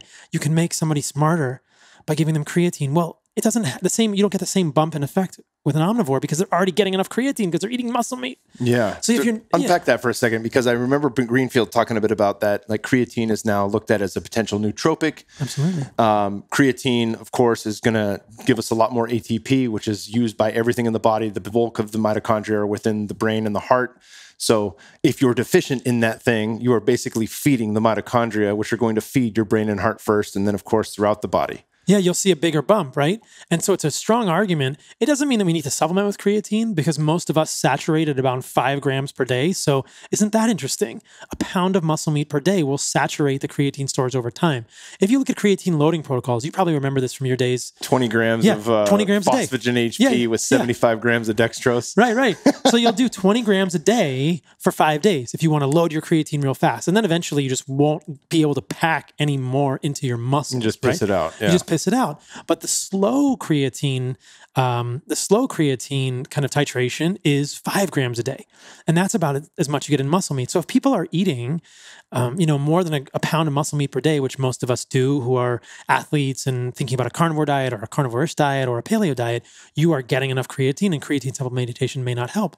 But if we're not eating a pound of meat per day, creatine supplementation is probably going to help athletic performance, brain performance, all kinds of performance. And how much are vegetarians and vegans getting? Like a kind of a goose egg, man, almost none. You can make a small amount of all these things in our body. We can make a small amount of creatine, but it's not enough. And that's why, and it's illustrated, that's clearly illustrated because when we supplement vegans with any of these things, they get improved outcomes, whether we supplement them with choline or carnitine or carnosine or creatine or taurine, we see improved outcomes. And as I detail in the book, if you look at vegetarians or vegans versus omnivores, there's a real discrepancy. There's a real difference with the vegetarians being lower in so many of these nutrients. And so it's just like, we need to call these zoonutrients instead of phytonutrients, which are kind of fairy tale made up Sasquatch tooth fairy things. There are actually real things in animal foods that we can't get in plants. Boom. I love it. Well, let's talk sustainability. Zach Bitter was just on Joe Rogan's podcast, and I have him coming on at the end of the year here. He's flying out, or not here, but he's coming out to Austin. And for those who aren't aware of him, he just broke 2 world records in one shot for the 100 mile. And I think he did a 6:38 pace. Wow. The entire time for 100 miles. And, he has a podcast with Sean Baker, has been largely carnivore. He does supplement for sport with carbohydrate during his races and longer runs. right? So he's using that as the supplement, so that way he has two fuel systems. But he eats a lot of fucking meat. He eats a lot of meat, and we can talk about that briefly. So for athletic performance, this is a huge question I always get asked. You and I were talking about this earlier. You said that when you were on a carnivore diet, and we can maybe talk about this on my podcast later, you didn't really have any problem with glycolytic activity. Absolutely not. I had fucking energy. There was no ketogenic lull for 4 or 5 days. I just snapped right in, and I could perform any way I wanted, whether it was sprint work or long form cardio. It's so impressive. And one of the sort of the criticisms of a carnivore diet is that I'm not going to be able to do athletics. I'm going to get weaker. My muscles aren't going to be as full, or I'm not going to do sprint performance. And this is generally a misconception. And it's based on super high fat, low protein ketogenic diets that were used for either epilepsy or medical therapeutics, or people who are really chasing ketones and limiting their protein. But on a carnivore diet, especially a nose-to-tail carnivore diet, we didn't even get into the organs yet, but hopefully we can touch on that too. Let's go to the organs and then remind me, and we'll drop back on. I'm seeping with questions right now, so I'm firing them out quickly. So many. But if you think about it, like if you get enough protein, and I talked about this with Chris Masterjohn on the podcast, I really believe, and there are studies to show this, the FASTER study, there are multiple studies in ketogenic athletes who are keto adapted. Zach Bitter was actually in the FASTER study, which was published by Finney and Volek, I think in 2007 or 2012. It showed that the rate of glycogen usage and replenishment and stores were the same in keto adapted and high carb athletes. There's a fantastic graph in there. It shows you high carb, ketogenic, and high carbohydrate, and the second group is keto adapted athletes. And these athletes have been doing a ketogenic diet for about 6 months. So they're fully keto adapted, right? You can see the baseline glycogen is exactly the same in the muscle biopsy.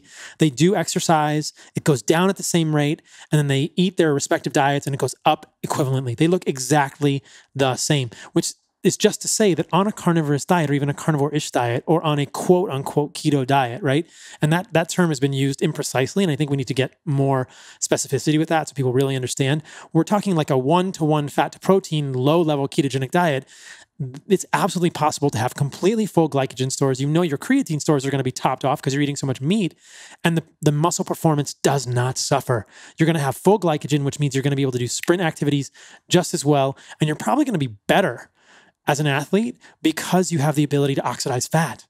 And that's your recovery goes up because you're not burning a cheap fuel source. Probably, yeah. Right? Yeah. And you have this. So, I mean, and again, I wanted to bring this up too, but when you talk about the FASTER study and you talk about the high carbohydrate athlete versus what would be a keto adapted athlete, and then you go even further from what Dominic D'Agostino calls modified keto or modern keto, where he's at like 60% fat, 40% protein, into what a 1-to-1 ratio would be. You're not in ketosis from the standard of what medical ketosis is, right? From there, you're going to have much higher levels of gluconeogenesis, right? And that's not a bad thing. Probably not a bad thing. There is a rate limiting factor there. Your body intelligently takes protein and turns it into the amount of carbohydrate and glycogen that it needs for the liver and the muscles. It doesn't go over that and cycle protein into carbohydrates and carbohydrates back to fat. Right. Correct? Yeah. So you have a rate limiting factor there on to top off your levels of necessary glycogen for athletics and nothing more. You're not going to get fat from overdoing it. Yeah. And I think that you're not going to get fat from overdoing it. And if we look at the ketone levels, they're lower, right? But there are levels of ketones. And so maybe sometimes you wouldn't actually be in ketosis according to the traditional boundaries of ketosis. 0.5 millimolar or higher. 0.5 millimolar, yeah. Right? And even it was interesting because on the debate with Chris Masterjohn, Chris even admitted that overnight he might have 0.2 ketones in the morning. And so we all generate some ketones at some point, even when we're fasting for 12 or 14 or 16 hours. Even on a high carbohydrate diet, his body's ripping through the glycogen, right? So my levels of ketones are going to be higher than Chris's because I don't have any carbohydrates in my diet. But I would be willing to wager quite a bit of money and many ribeyes that my glycogen stores are exactly the same as Chris Masterjohn's on his high carbohydrate diet. And that once our respective abilities were normalized, that there would be no decline in my sprint or explosive performance. And there have been studies on ketogenic diets that show the same thing, that so high intensity interval training is not affected by a ketogenic diet, with the caveat you need to have some keto adaptation period and you need to have enough protein. And so that I think there needs to be a new term for this, right? Maybe keto has become so colloquial that keto keto is just what we're talking about, right? It's not a medical ketogenic diet, but the word keto is kind of like the word carnivore. I mean, carnivore could be all meat. It could be meat and eggs, or it could be nose to tail, like I'm excited about, and we can talk about that in a moment. But keto, I think, when we're talking ketogenic, most of what we're talking about in the setting of a carnivore diet is 1 gram of protein per pound of body weight and about 1-to-1 fat to protein, which is probably going to give most people ketones that are 0.3 to 0.7 or 1 at the max. So I would say moderate level ketosis. And when you're there, you get the cognitive benefits, but the glycogen it seems to be right where you want it to be. Yeah, totally best of both worlds. Yeah, you kind of topped off. And it's not deep therapeutic medical ketosis because we're not trying to treat seizures or necessarily, psychiatric illness, things like this. But I think that the problem people on ketogenic diets, quote unquote, run into is when they go too low protein, too high fat. You can push your ketones way up, but that's like fasting, Yeah, well, what's that number for, right? Exactly. So the more we mimic fasting, sure, there could be some benefits to autophagy, and I know you have different views of that than that coin. How often is that necessary, and where do we know where does that lead us down road, right? Yeah. But I just think, from a personal experience, when I was really strict in ketosis to try to help heal my brain and boost cognitive function post-fighting, I capped it at 50 grams a day with protein. Yeah, you're going to feel And I was lifting a lot, but my energy, even though my ketones were going through the roof, I didn't feel the same kick. And as I knew I was lifting and probably get away with more, I started to raise my protein up to 80 grams, 100 grams, 120 grams. And from there, those numbers dropped on the ketone blood meter, but I felt better. Right. And then I felt, like I said, no lull with carnivore. But there were some other issues that I want to get into with that. So let's dive in first, if we can remember this order, and order doesn't fucking matter. We're just rolling here, but let's dive into nose to tail. I want to talk about organ meats, fucking nature's superfood. Superfoods, right there. Yeah. And then I want to get into sustainability. And then I want to get into ways that we kind of mitigate any issues that come up with carnivore. Okay, let's do it. Before we dive into those, I just want to mention something we touched on earlier. So I did a great podcast with Stan Efferding, and one of the things that I don't want people to think is that I'm overly dogmatic. And I believe, you kind of touched on this, there are many cultures on the earth that are pretty darn healthy with high carbohydrate diets. The Catawans, the Tavaruans, they don't have a lot of fat around. They live on an island. There's no megafauna on an island. So this is kind of just to that. I want to circle back to that point just to make that point that it does appear that humans can thrive or be pretty darn good on high carbohydrate diets, right? But what's also interesting about that is that because there's no megafauna, there's not a lot of fat on those islands. Some of them have coconut, right? But for the most part, what we see in human diets is that humans that are thriving indigenous peoples don't often do high carb and high fat at the same time. And so if people want to do high carb, I would say do high carb, don't do high fat. And if you want to do high fat and moderate protein in both of those situations. And that seems to be a reason at a very high level, without getting too granular, it seems to be a reasonable formula for human health. But it's not, I don't believe that people have to be ketogenic. Most carbohydrates are going to come from plant foods, which carry with it their list of potential side effects. But there are examples of indigenous peoples doing carbohydrate-based diets and doing pretty well and not having a lot of illness. And so I don't think carbohydrates are bad in and of themselves. But if you look at those things, they're often islanders and they're forced to do that because they don't have access to more resources like bigger animals, fattier animals. So you got to wonder, right? Yeah. And most of the people, just to be clear, this is another differentiator because we can go back and forth on what's happening across the globe and throughout our history all day long. Most people in this country, if you have white skin, you have some European ancestry. You're not from the equator. You weren't from a fucking island, right? So you had access, and you did not have access on the same side of that coin to bananas being shipped from Panama year round. Or mangoes. This is before refrigeration. This is before shipping. Think of it that way, right? Yeah. You weren't getting berries from Mexico in December. It doesn't work that way. Nope. So again, for most people listening to this, if you're in, I think the biggest countries I have are the States, obviously, UK, and a lot of the European countries, and then Australia. Odds are this applies to you. Right. Odds are. So, okay. Most of those places. Yeah. I mean, Tommy Wood is our friend, and I know you want to get in touch with him. Brilliant guy. And, he's Icelandic, like he's from, he's a Viking, man. And like his ancestors didn't have access to a lot of carbohydrates year round. Yeah. So let's dive into nose to tail. So in terms of the carnivore spectrum, if we're going to think about a carnivore diet, if we think, okay, we accept plants are probably not great for us. Maybe plants are survival foods. Animal foods are really the best foods on the planet. In my book, I outlined 5 tiers of a carnivore diet. And the first tier is just carnivore-ish, right? It's saying, let's think about the plant toxicity spectrum as we select plants and make the majority of our diet animal foods. And I know you kind of said that you're doing this now. I know Ben Greenfield has experimented with this. I think most people are going to fall in this range. And the majority of the attention is like, where am I getting the majority of my nutrients from? It's animal foods. Which plant foods are less toxic? I'm just going to be aware of the toxicity spectrum. In my book, I also have a plant toxicity spectrum.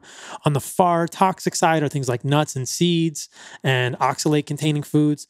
On the less toxic side, although people could be triggered by anything, would be things like non-sweet fruits, olives, avocados, lettuce, cucumber, basic things that have a little bit less lectins and other toxins, but people could be triggered by all plants because avocados have salicylates, coconut has salicylates, right? Most plants have something, but that's kind of the carnivore-ish diet. And as you progress further, we can think about where would we get most of our nutrients from if we were going to do an entirely animal-based diet. If we want to just cut out plants completely, as I would suggest is totally sustainable and reasonable from a nutritional, medical, health standpoint, you can do it. We can do it. That's what I've been doing for the last year and a half, no problem. Where do we get the majority of our nutrients from? It's from nose to tail eating. If you and I are in a tribe, I'm going to be like, hey, Kyle, throw a spear at that. Go kill that. Help me kill this animal. We're going to get an antelope or, a caribou or a moose or an elephant. Maybe we're not just going to eat the muscle meat. We're not just going to eat the tenderloin. We're going to eat the whole animal. And this is where we've gone wrong as Westernized peoples. We go to the grocery store. We don't see a respectfully displayed carcass of an animal with like an entrails or a liver or a spleen or a brain or a spinal cord. We just see a piece of its muscle meat from its haunch or its backstrap or something, or its skirt steak. And we're missing the fact that there's so much of the animal that has been left out of our purview. And these are the organs, the tendons, the fat, the connective tissue, the neural tissue, the bone marrow, the brain. I'm not saying we need to eat all these foods, but we need to remember that this is what our ancestors would have done. I was just listening, telling you about this podcast all day today, Glenn Villeneuve on Joe Rogan, and Glenn lived in Alaska, like in the wilderness for a number of years. He was on a show called Below Zero or something up there. And he's describing how enjoyable it was and how he never got bored eating animals nose to tail because there were so many parts of an animal that you could eat. You could eat the tendon. There's so much variety. He said, I ate every part of the caribou except its poop. So he's eating the stomach and eating the intestines and eating the heart and eating every bit, eating the eyes and the brain. Genitals. Eating the genitals. Yeah, testicles. We both eaten testicles. We haven't eaten them together, unfortunately, but we will soon. Ben Greenfield and I eat testicles a lot together. So I think everyone's introduction to testicles is with Ben Greenfield. It could be.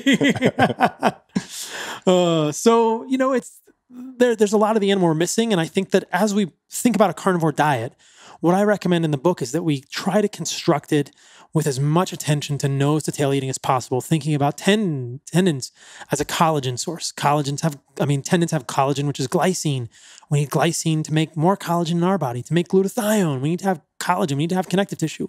We can't just eat muscle meat. Although there's glycine in muscle meat, we probably benefit from more collagenous, chewy stuff, whether it's the tendon on the back of a New York steak, or other collagenous tissues like the fat that we were eating today that's like, pure fat with like actual tendon attached to it, like very collagenous.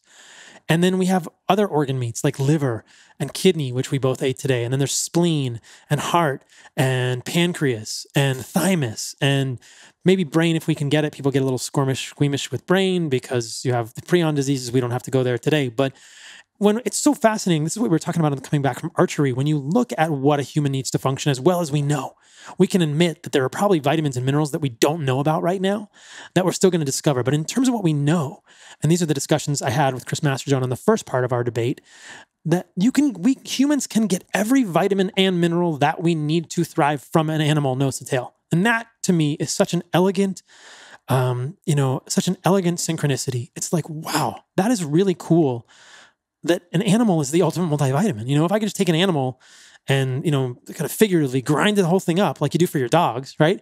You're going to grind up the bones. You're going to grind up all the organs. You're going to grind up the fat. that's going to give that dog everything it needs to thrive. It doesn't need anything else. And there's all the minerals we need. There are all the vitamins we need. And we don't need the fiber. There's so many rabbit holes we could go down. But when you look at it, it's really incredible. But we have to get the whole animal, which means we have to have a source of bone. We have to have the calcium and the boron and the manganese that are rich in bone. And we need to have the liver because it's richer in vitamin A. And we have to have the liver because it's richer in riboflavin, and kidneys rich in riboflavin. And, the nuance there is more granular than we need to go into this podcast, which nutrients are where. But if we get a collection of nutrients, if we get a collection of organ meats, we get most of it. The place that most people can start is by thinking about fat to protein ratios. We talked about that a little bit earlier.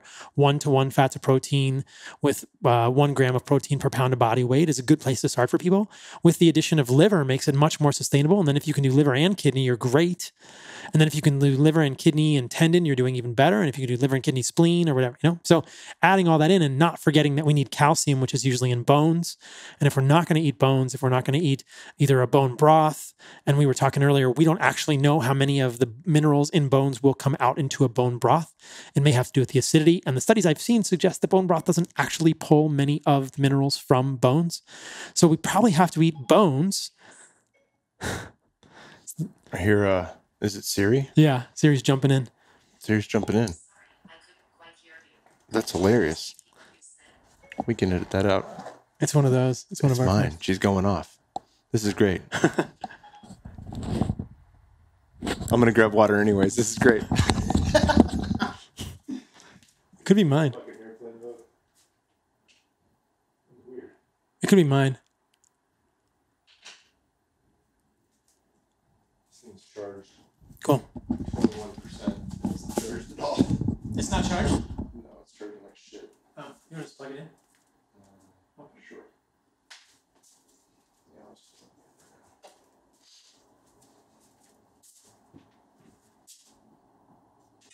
Mark Bell Power Project. bullshit. He just hit me up the other day. He was like, "What are you into right now? I love that guy. Who should I read or know about?" It's awesome. Yeah, he's dope. I want to try his fucking liquid kratom. His little kratom shot. That's a cool one. Damn, I didn't even know. Kratom's fun stuff. I'm just gonna bring this over.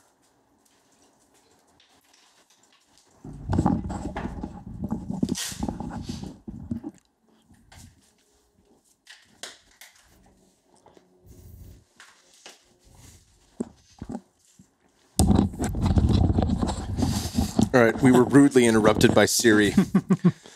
So my phone is now on airplane mode. I don't think that shuts her up, though. I maybe should have just powered it off. It was freaking out on Mark Bell's shitty charger.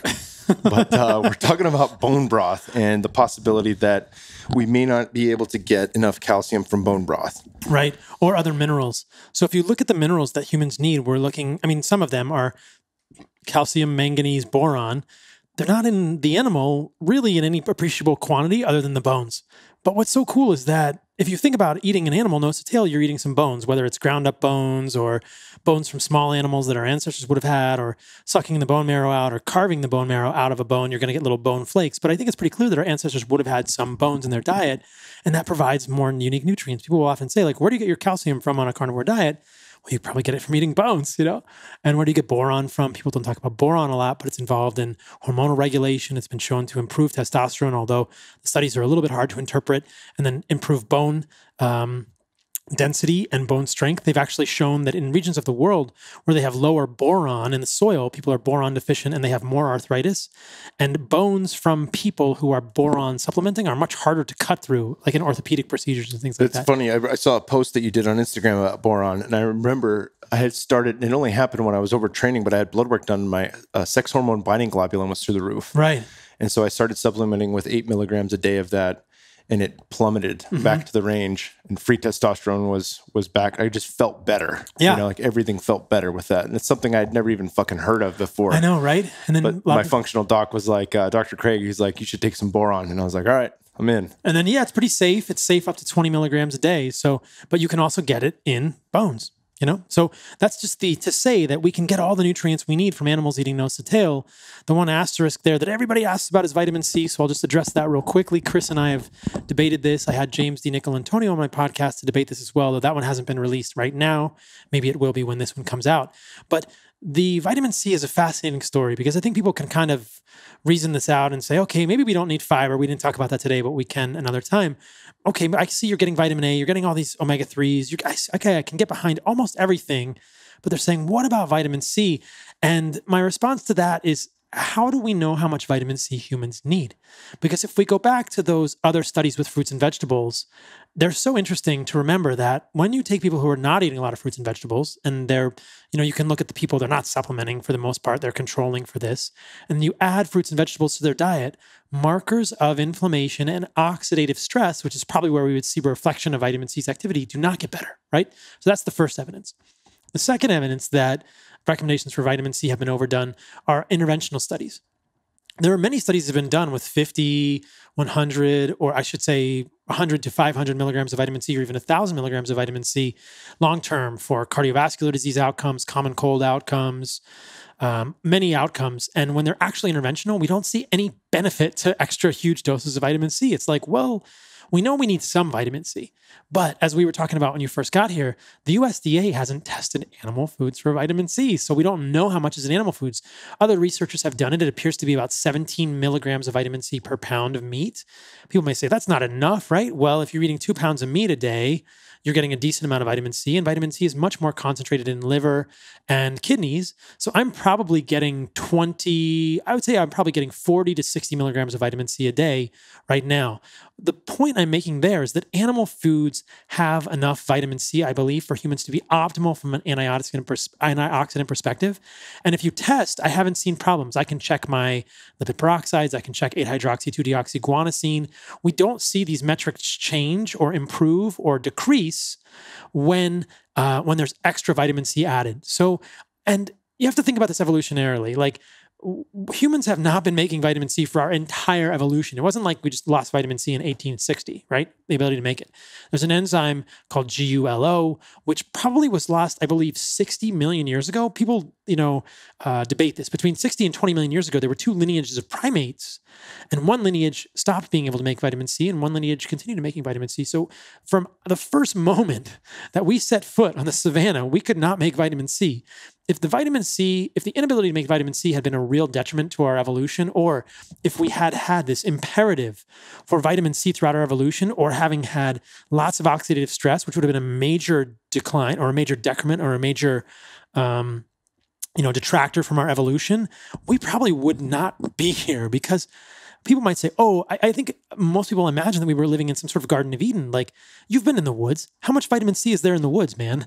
How much vitamin C is there in sub-Saharan Africa or the equatorial Africa where we evolved? Like, how much vitamin C is there in the East African Rift Valley? Like, maybe part of the year there's some fruit that has a little bit of vitamin C, but the majority of the time, I believe most of our vitamin C would have come from animals.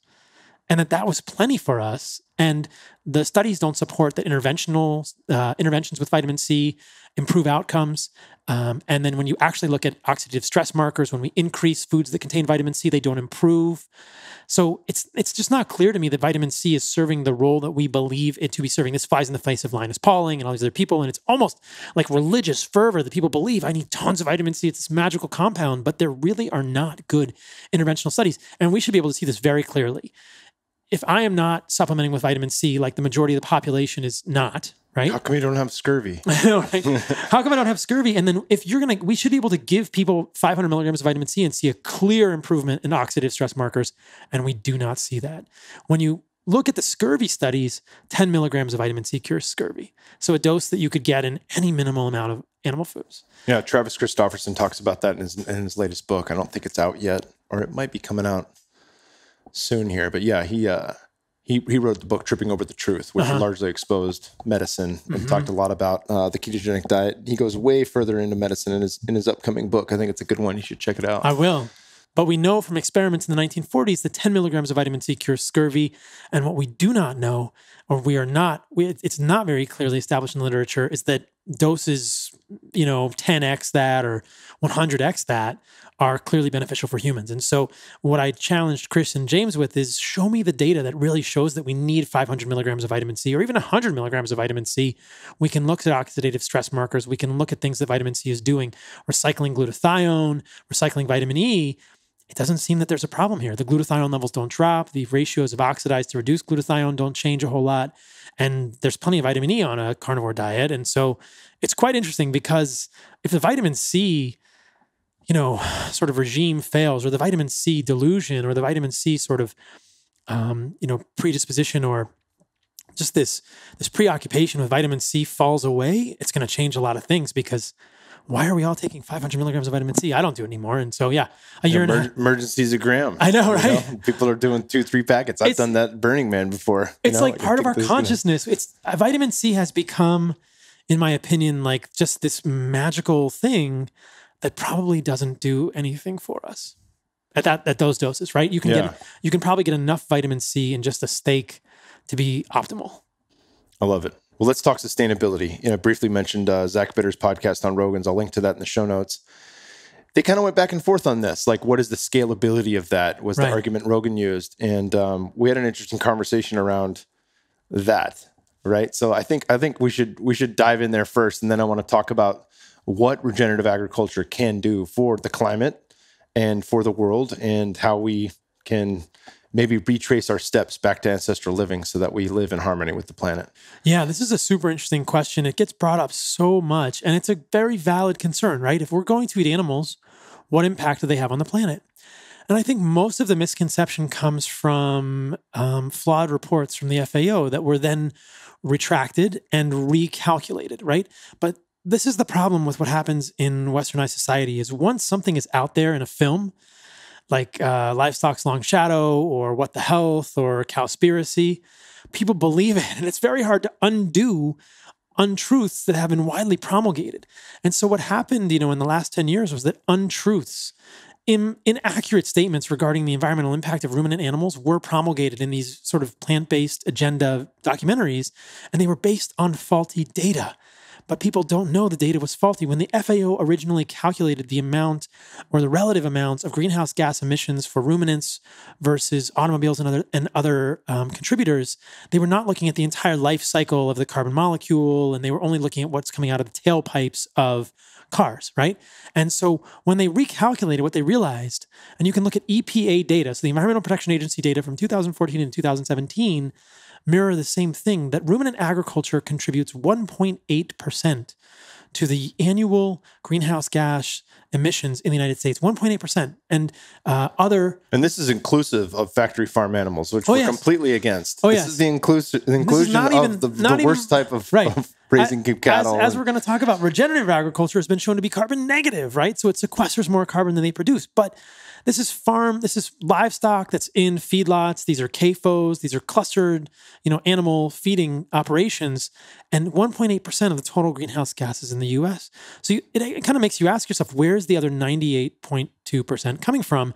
The majority is transportation, electricity generation, technology, and nobody's pointing a finger at this, right? Nobody's pointing a finger at our gasoline usage. That is the biggest contributor.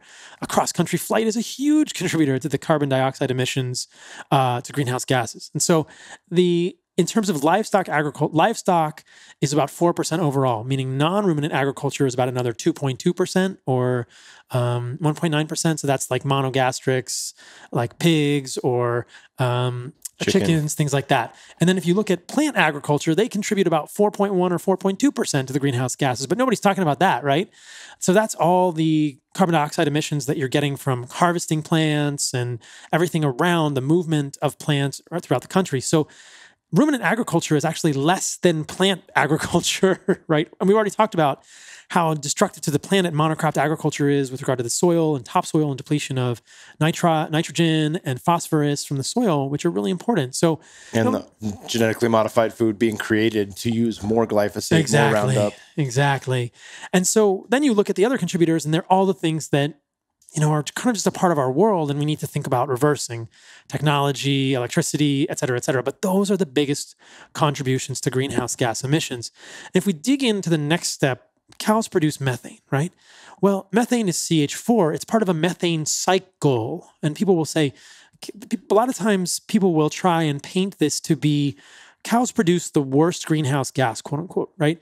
Well, methane is sort of the most warming gas. There's a metric that we use to say how much of a warming effect does a gas have when it goes into the atmosphere. And methane is the worst. Methane is about 20 times more powerful than carbon dioxide. But methane is only 15 or less % of the greenhouse gases that are emitted. 85+% of the greenhouse gases that we get in the atmosphere are carbon dioxide. And these are the things burning of fossil fuels, et cetera, et cetera. So methane is a small amount to begin with. And then if we're looking at methane contributions, the majority of methane comes from landfills. It comes from the trash that we put into the landfills, and it comes from natural sources like wetlands and termites, right? So the majority of the methane that is going into the atmosphere is termites, wetlands, and the garbage from Beyond Burger wrappers going into landfills, right? So it's crazy. And then, ruminants do contribute to methane emissions as part of that, but it's not even the majority. It's a fraction of the methane emissions that are from ruminants. So we've gone, okay, ruminants are only 1.8%. Of methane. Methane is a small percentage of carbon. Of that amount of methane, ruminants are the minority of that amount, and the majority is actually coming from things that we're probably not going to be able to reverse because wetlands naturally just burp off methane, right? It just happens. And termite farts. I don't know why people aren't talking about termite farts these days. Damn the termites. And the other thing about methane is this, especially when it's methane produced from cows. It's part of a carbon cycle. And I'm sort of gesticulating a square here to reflect that when a cow burps, right, you're going to get methane emissions. It's usually the burps, not the farts, but people like to say farts. So the methane goes into the atmosphere, and over 10 years, the methane becomes carbon dioxide. And then that carbon dioxide in the atmosphere becomes carbohydrates in plants because plants inhale carbon dioxide. They fix it into their carbohydrates, which are eaten by animals and then reburped out. There is no new carbon in this equation. This is a cycle. There's no carbon that is being released that it was not there. There's always been carbon in the environment. There's always been greenhouse gases in the environment because that's why the surface of the earth would be below freezing. We would not be able to hang out outside and shoot bows in Balboa Park today without being in parkas without greenhouse gases. There's always been carbon dioxide, nitrogen-based greenhouse gases, methane in the atmosphere. We've contributed the majority of it as carbon dioxide since industrialization, but it's always been there, and it's always a part of maintaining the atmosphere of the earth in a realm that actually works for humans. Kind of this incredible, another synchronicity there, right? So the methane from cows is not new. It's just cycling around. It's cycling around. It's always been cycling around. When there were 100 million buffalo on the earth, they were burping and farting, and there was methane cycling around. It was fine. The carbon that we're burning from fossil fuels is different. It's carbon that's not in the atmosphere. It's in the bedrock of the earth, in petroleum. And when we burn it, we add new carbon to the atmosphere. So methane from cows is not new carbon, quote unquote. It's recycling carbon. But methane, or more specifically, carbon dioxide, it should be more precisely, carbon dioxide carbons, so CO2 versus CH4, the carbons on CO2 that are coming from our tailpipes, the generation of electricity through coal, this is new carbon. And that's what we should be worried about is what are we doing with this new carbon in the atmosphere? We're not worried about old carbon that's recycling. It's the new carbon. It's from fossil fuel deposits. It's from petroleum. It's from dinosaurs that are turned into oil. And now we're releasing it into the atmosphere where it wasn't before. That's the major contributor. And then enter regenerative agriculture, right? What is so cool about regenerative agriculture? It's that just like the buffalo did hundreds of years ago, people have realized that if we graze cattle properly on the earth, whether it's White Oak Pastures or Belcampo in California, any of these amazing farms that are doing this rotational grazing, if we graze cattle, these are obviously grass-fed, grass-finished animals, if we allow them to eat the grass down low, but not all the way that they kill the grass, and then move on to another part of the field as they would have migrating across different fields, then they enrich the soil with their poop. They put natural phosphorus, natural nitrogen back into the soil. That enriches the root system of the plant, and the plant and the organisms associated with the root system can sequester more carbon into the soil, and you can actually bring the carbon from the atmosphere back into the soil. And we can do that with ruminants. That's the magic, is that if you put buffalo back on the plains, or we put more cows that are being raised this way on the earth, we can pull carbon into the soil and actually put it back where it belongs, right? Out of the atmosphere and change warming. And so that's what's so cool about these farms.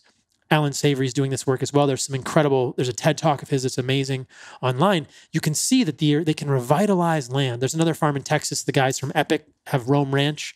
Okay. And they're taking basically land that has been destroyed, that all the nutrients have been pulled out of, and they're grazing cattle, and it's turning into like fertile green grassland over time. So it's really incredible. So it's actually healing it. It's healing the land as it should, right? Wow. That ruminants don't destroy the land if they're properly grazing, meaning they don't eat the grass all the way down and kill it. They have enough room to move, then they restore the land. And that's what we need. That's what's so cool. And then you make good animals who have healthy, nutrients and foods for our families and ourselves. Now, I think that what came up on Rogan was the question of, can we do this for the whole planet, right? And those kind of questions I think are important, but I think those are the second and third questions, not the first questions, right? Because you could ask the same question about plant-based agriculture, which we've already established would not be a good thing because it's making just as much carbon, and that's actually making new carbon, right? So plant agriculture is making new carbon, ruminant agriculture is making methane predominantly, or some of it is methane, which is cycled. So not new carbon for ruminants, the ones that people want to talk about. And plant agriculture is new carbon. So if you want to make new carbon, you're going to have a problem. You're going to just be it's not going to change anything to do all plants, and we won't have the most nutritious foods on the planet anymore. So there's no real amazing answer here. There's no clear answer. What we need to do is understand and put mind to the task. How do we scale regenerative agriculture? That's a political change probably, right? Like, how do we move the land differently? And so it's not, can we do it? It's, is this valuable? And if it is, how do we do it, right? Let's find a solution. I mean, look, Elon Musk wants to put people on Mars. People say he's crazy. Like, let's find a solution. Let's put people who are thinking about this. Neither you or I are environmental scientists, right? I don't think about, like agriculture. I'm not an agronomist. Like, let's think about how do we do this? How do we make more ruminants on the earth? How do we decrease the livestock emissions that are feedlots? How do we change plant agriculture? I think there are ways to do it. It's just the first question is, let's not put the cart before the horse. Let's realize it's very valuable and then figure out how to do it, because it's clearly moving in the right direction rather than the wrong direction.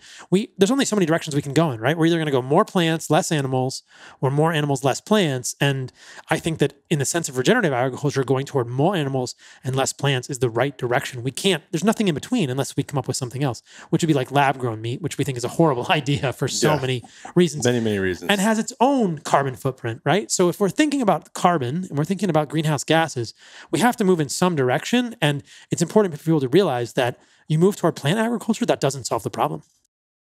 I love it, brother. What else? Is there any stone left unturned? I think we got through so much, man. All right, real quick, briefly. People know I've talked a bit about this before when I had Sean Baker on the podcast. My 100% carnivore venture ended in a giant rash, which thankfully, before I knew you, I had Ben Greenfield. I reached out to him, showed him the rash. He said it's likely Herxheimer's reaction. Maybe something's leaving the body. You're probably just detoxing some shit that's going on inside. Sean Baker interviewed a guy from England, I believe, who said it's likely oxalates finally being dumped from the body for a long time. And, I bought into the scoop of give me my raw kale shake with some berries, which also are loaded with oxalates, and a little coconut milk, and did that for a long time, probably daily for the last couple of years I was fighting, I'd say, just to get something quick that I thought was nutritious in my body. Yeah. So what are some of the ways that people can navigate through? Obviously, you have many layers to this. You even have a post on your website on how to get in, what foods to eat on carnivore, and you list 5 different levels of the game.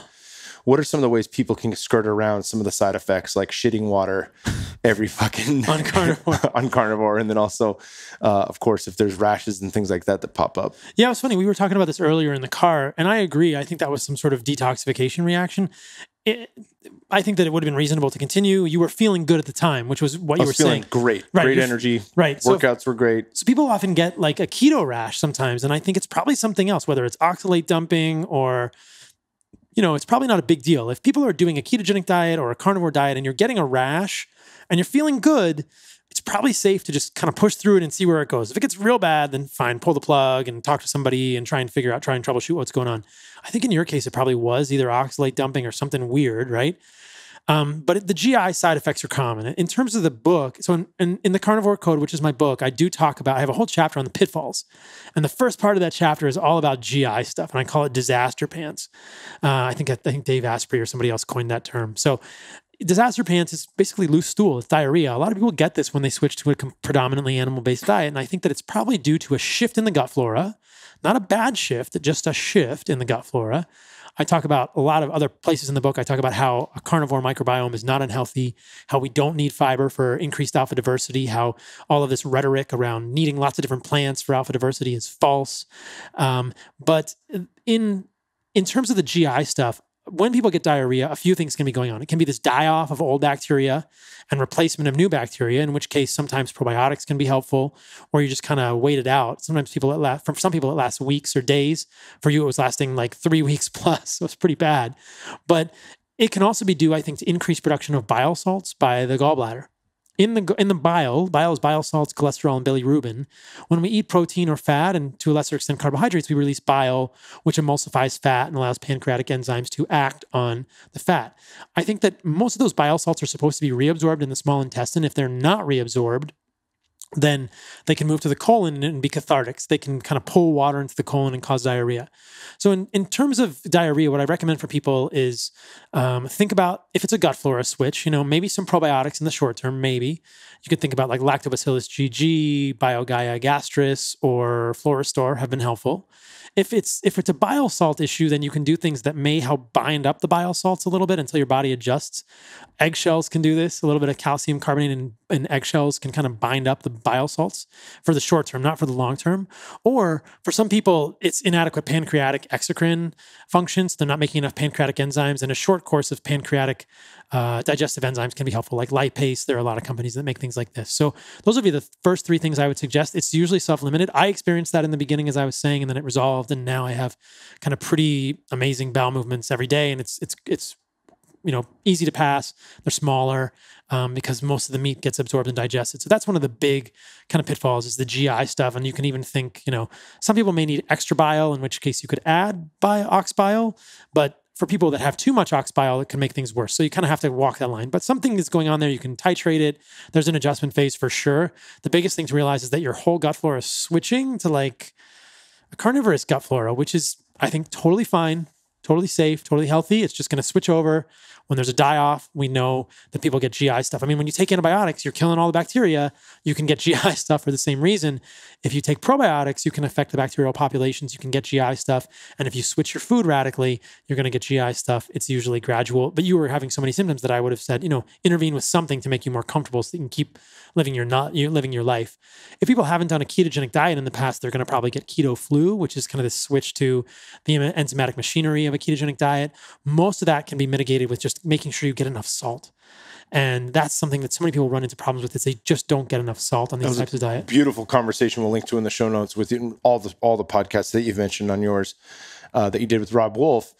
And I sent it to my dad immediately because he's a guy who I would salt his food for him, and anytime he was just in town helping us move, and I salted his steak, hook him up, and he has to coat it until he can see it. And for the longest time, everyone in my family is like, "You're gonna die from having that much salt." And I think Rob mentioned 5 to 15 grams a day. Even more, yeah. That's wow. Yeah. So we have to be careful whether we're talking about sodium or salt, right? Yeah. So there's epidemiology studies that show the best survival at 5 grams of sodium per day, which is 10 grams of sodium chloride, which is 2 teaspoons of salt per day, which is a lot of salt if people are not used to it. I most days probably get 15 plus grams of salt per day, so 7.5 milligrams plus of salt. And so every time if you're talking sodium, double it for the salt because you have sodium chloride essentially. But yeah, I mean, I think that there's epidemiologic evidence to suggest that amount of sodium is beneficial for humans, and that limiting our salt beyond that is probably detrimental for us. And for a lot of people, they're not used to that. It takes an adjustment. But if people are feeling kind of run down on a ketogenic diet or a low carbohydrate diet, often more salt helps. And one of the interesting things I've found is a lot of people get cramps. And I've experimented with potassium and magnesium, and it seems to be mostly about salt. If we get enough salt, and I think it's also about the other minerals we mentioned as well, it's subtle. Nobody talks about calcium, nobody talks about boron, nobody talks about manganese in terms of cramping, right? But I think if we're getting nose to tail organ meats and we're getting some bone meal from a source that has little heavy metals, people have to be very careful when they're selecting the bone meal source. But if we're getting those things and we're getting enough salt, the cramps usually resolve just fine without the need for extra magnesium and potassium supplementation. Potassium supplementation can be dangerous. That's why it's only sold in low doses in the grocery stores, because the FDA limits that. So most people would not get to dangerous levels of potassium orally unless they had kidney issues. But I don't usually recommend magnesium and potassium for most of my clients. They usually do just fine with adequate salt because your body will retain the minerals you need when you have plenty of salt. If you don't have salt, you'll waste them. People will be surprised to learn that meat is a great source of potassium. It's very rich in potassium. And that most of the magnesium I think we're getting dietarily is probably from our water. There's just not a whole lot of magnesium anywhere. Even in plant foods, and like we talked about, bring it for a circle, the plant foods are not that bioavailable in terms of magnesium. So yeah. And if it's monocropped, then whatever magnesium was in that plant to begin with, probably not there. There's not going to be a lot left. Yeah. Yeah. Awesome, brother. Well, where can people find you online and your podcast, your book? Yeah. Is it pre-order available? Pre-order is available for the book. So you can go to thecarnivorecodebook.com. That's the landing page. You'll see the book cover, which was a lot of fun to make. I've gotten a lot of good feedback on that. Have you seen the cover? Mm-mm. You haven't seen the cover of my book? I'm going to show it to you right now. It's a good cover.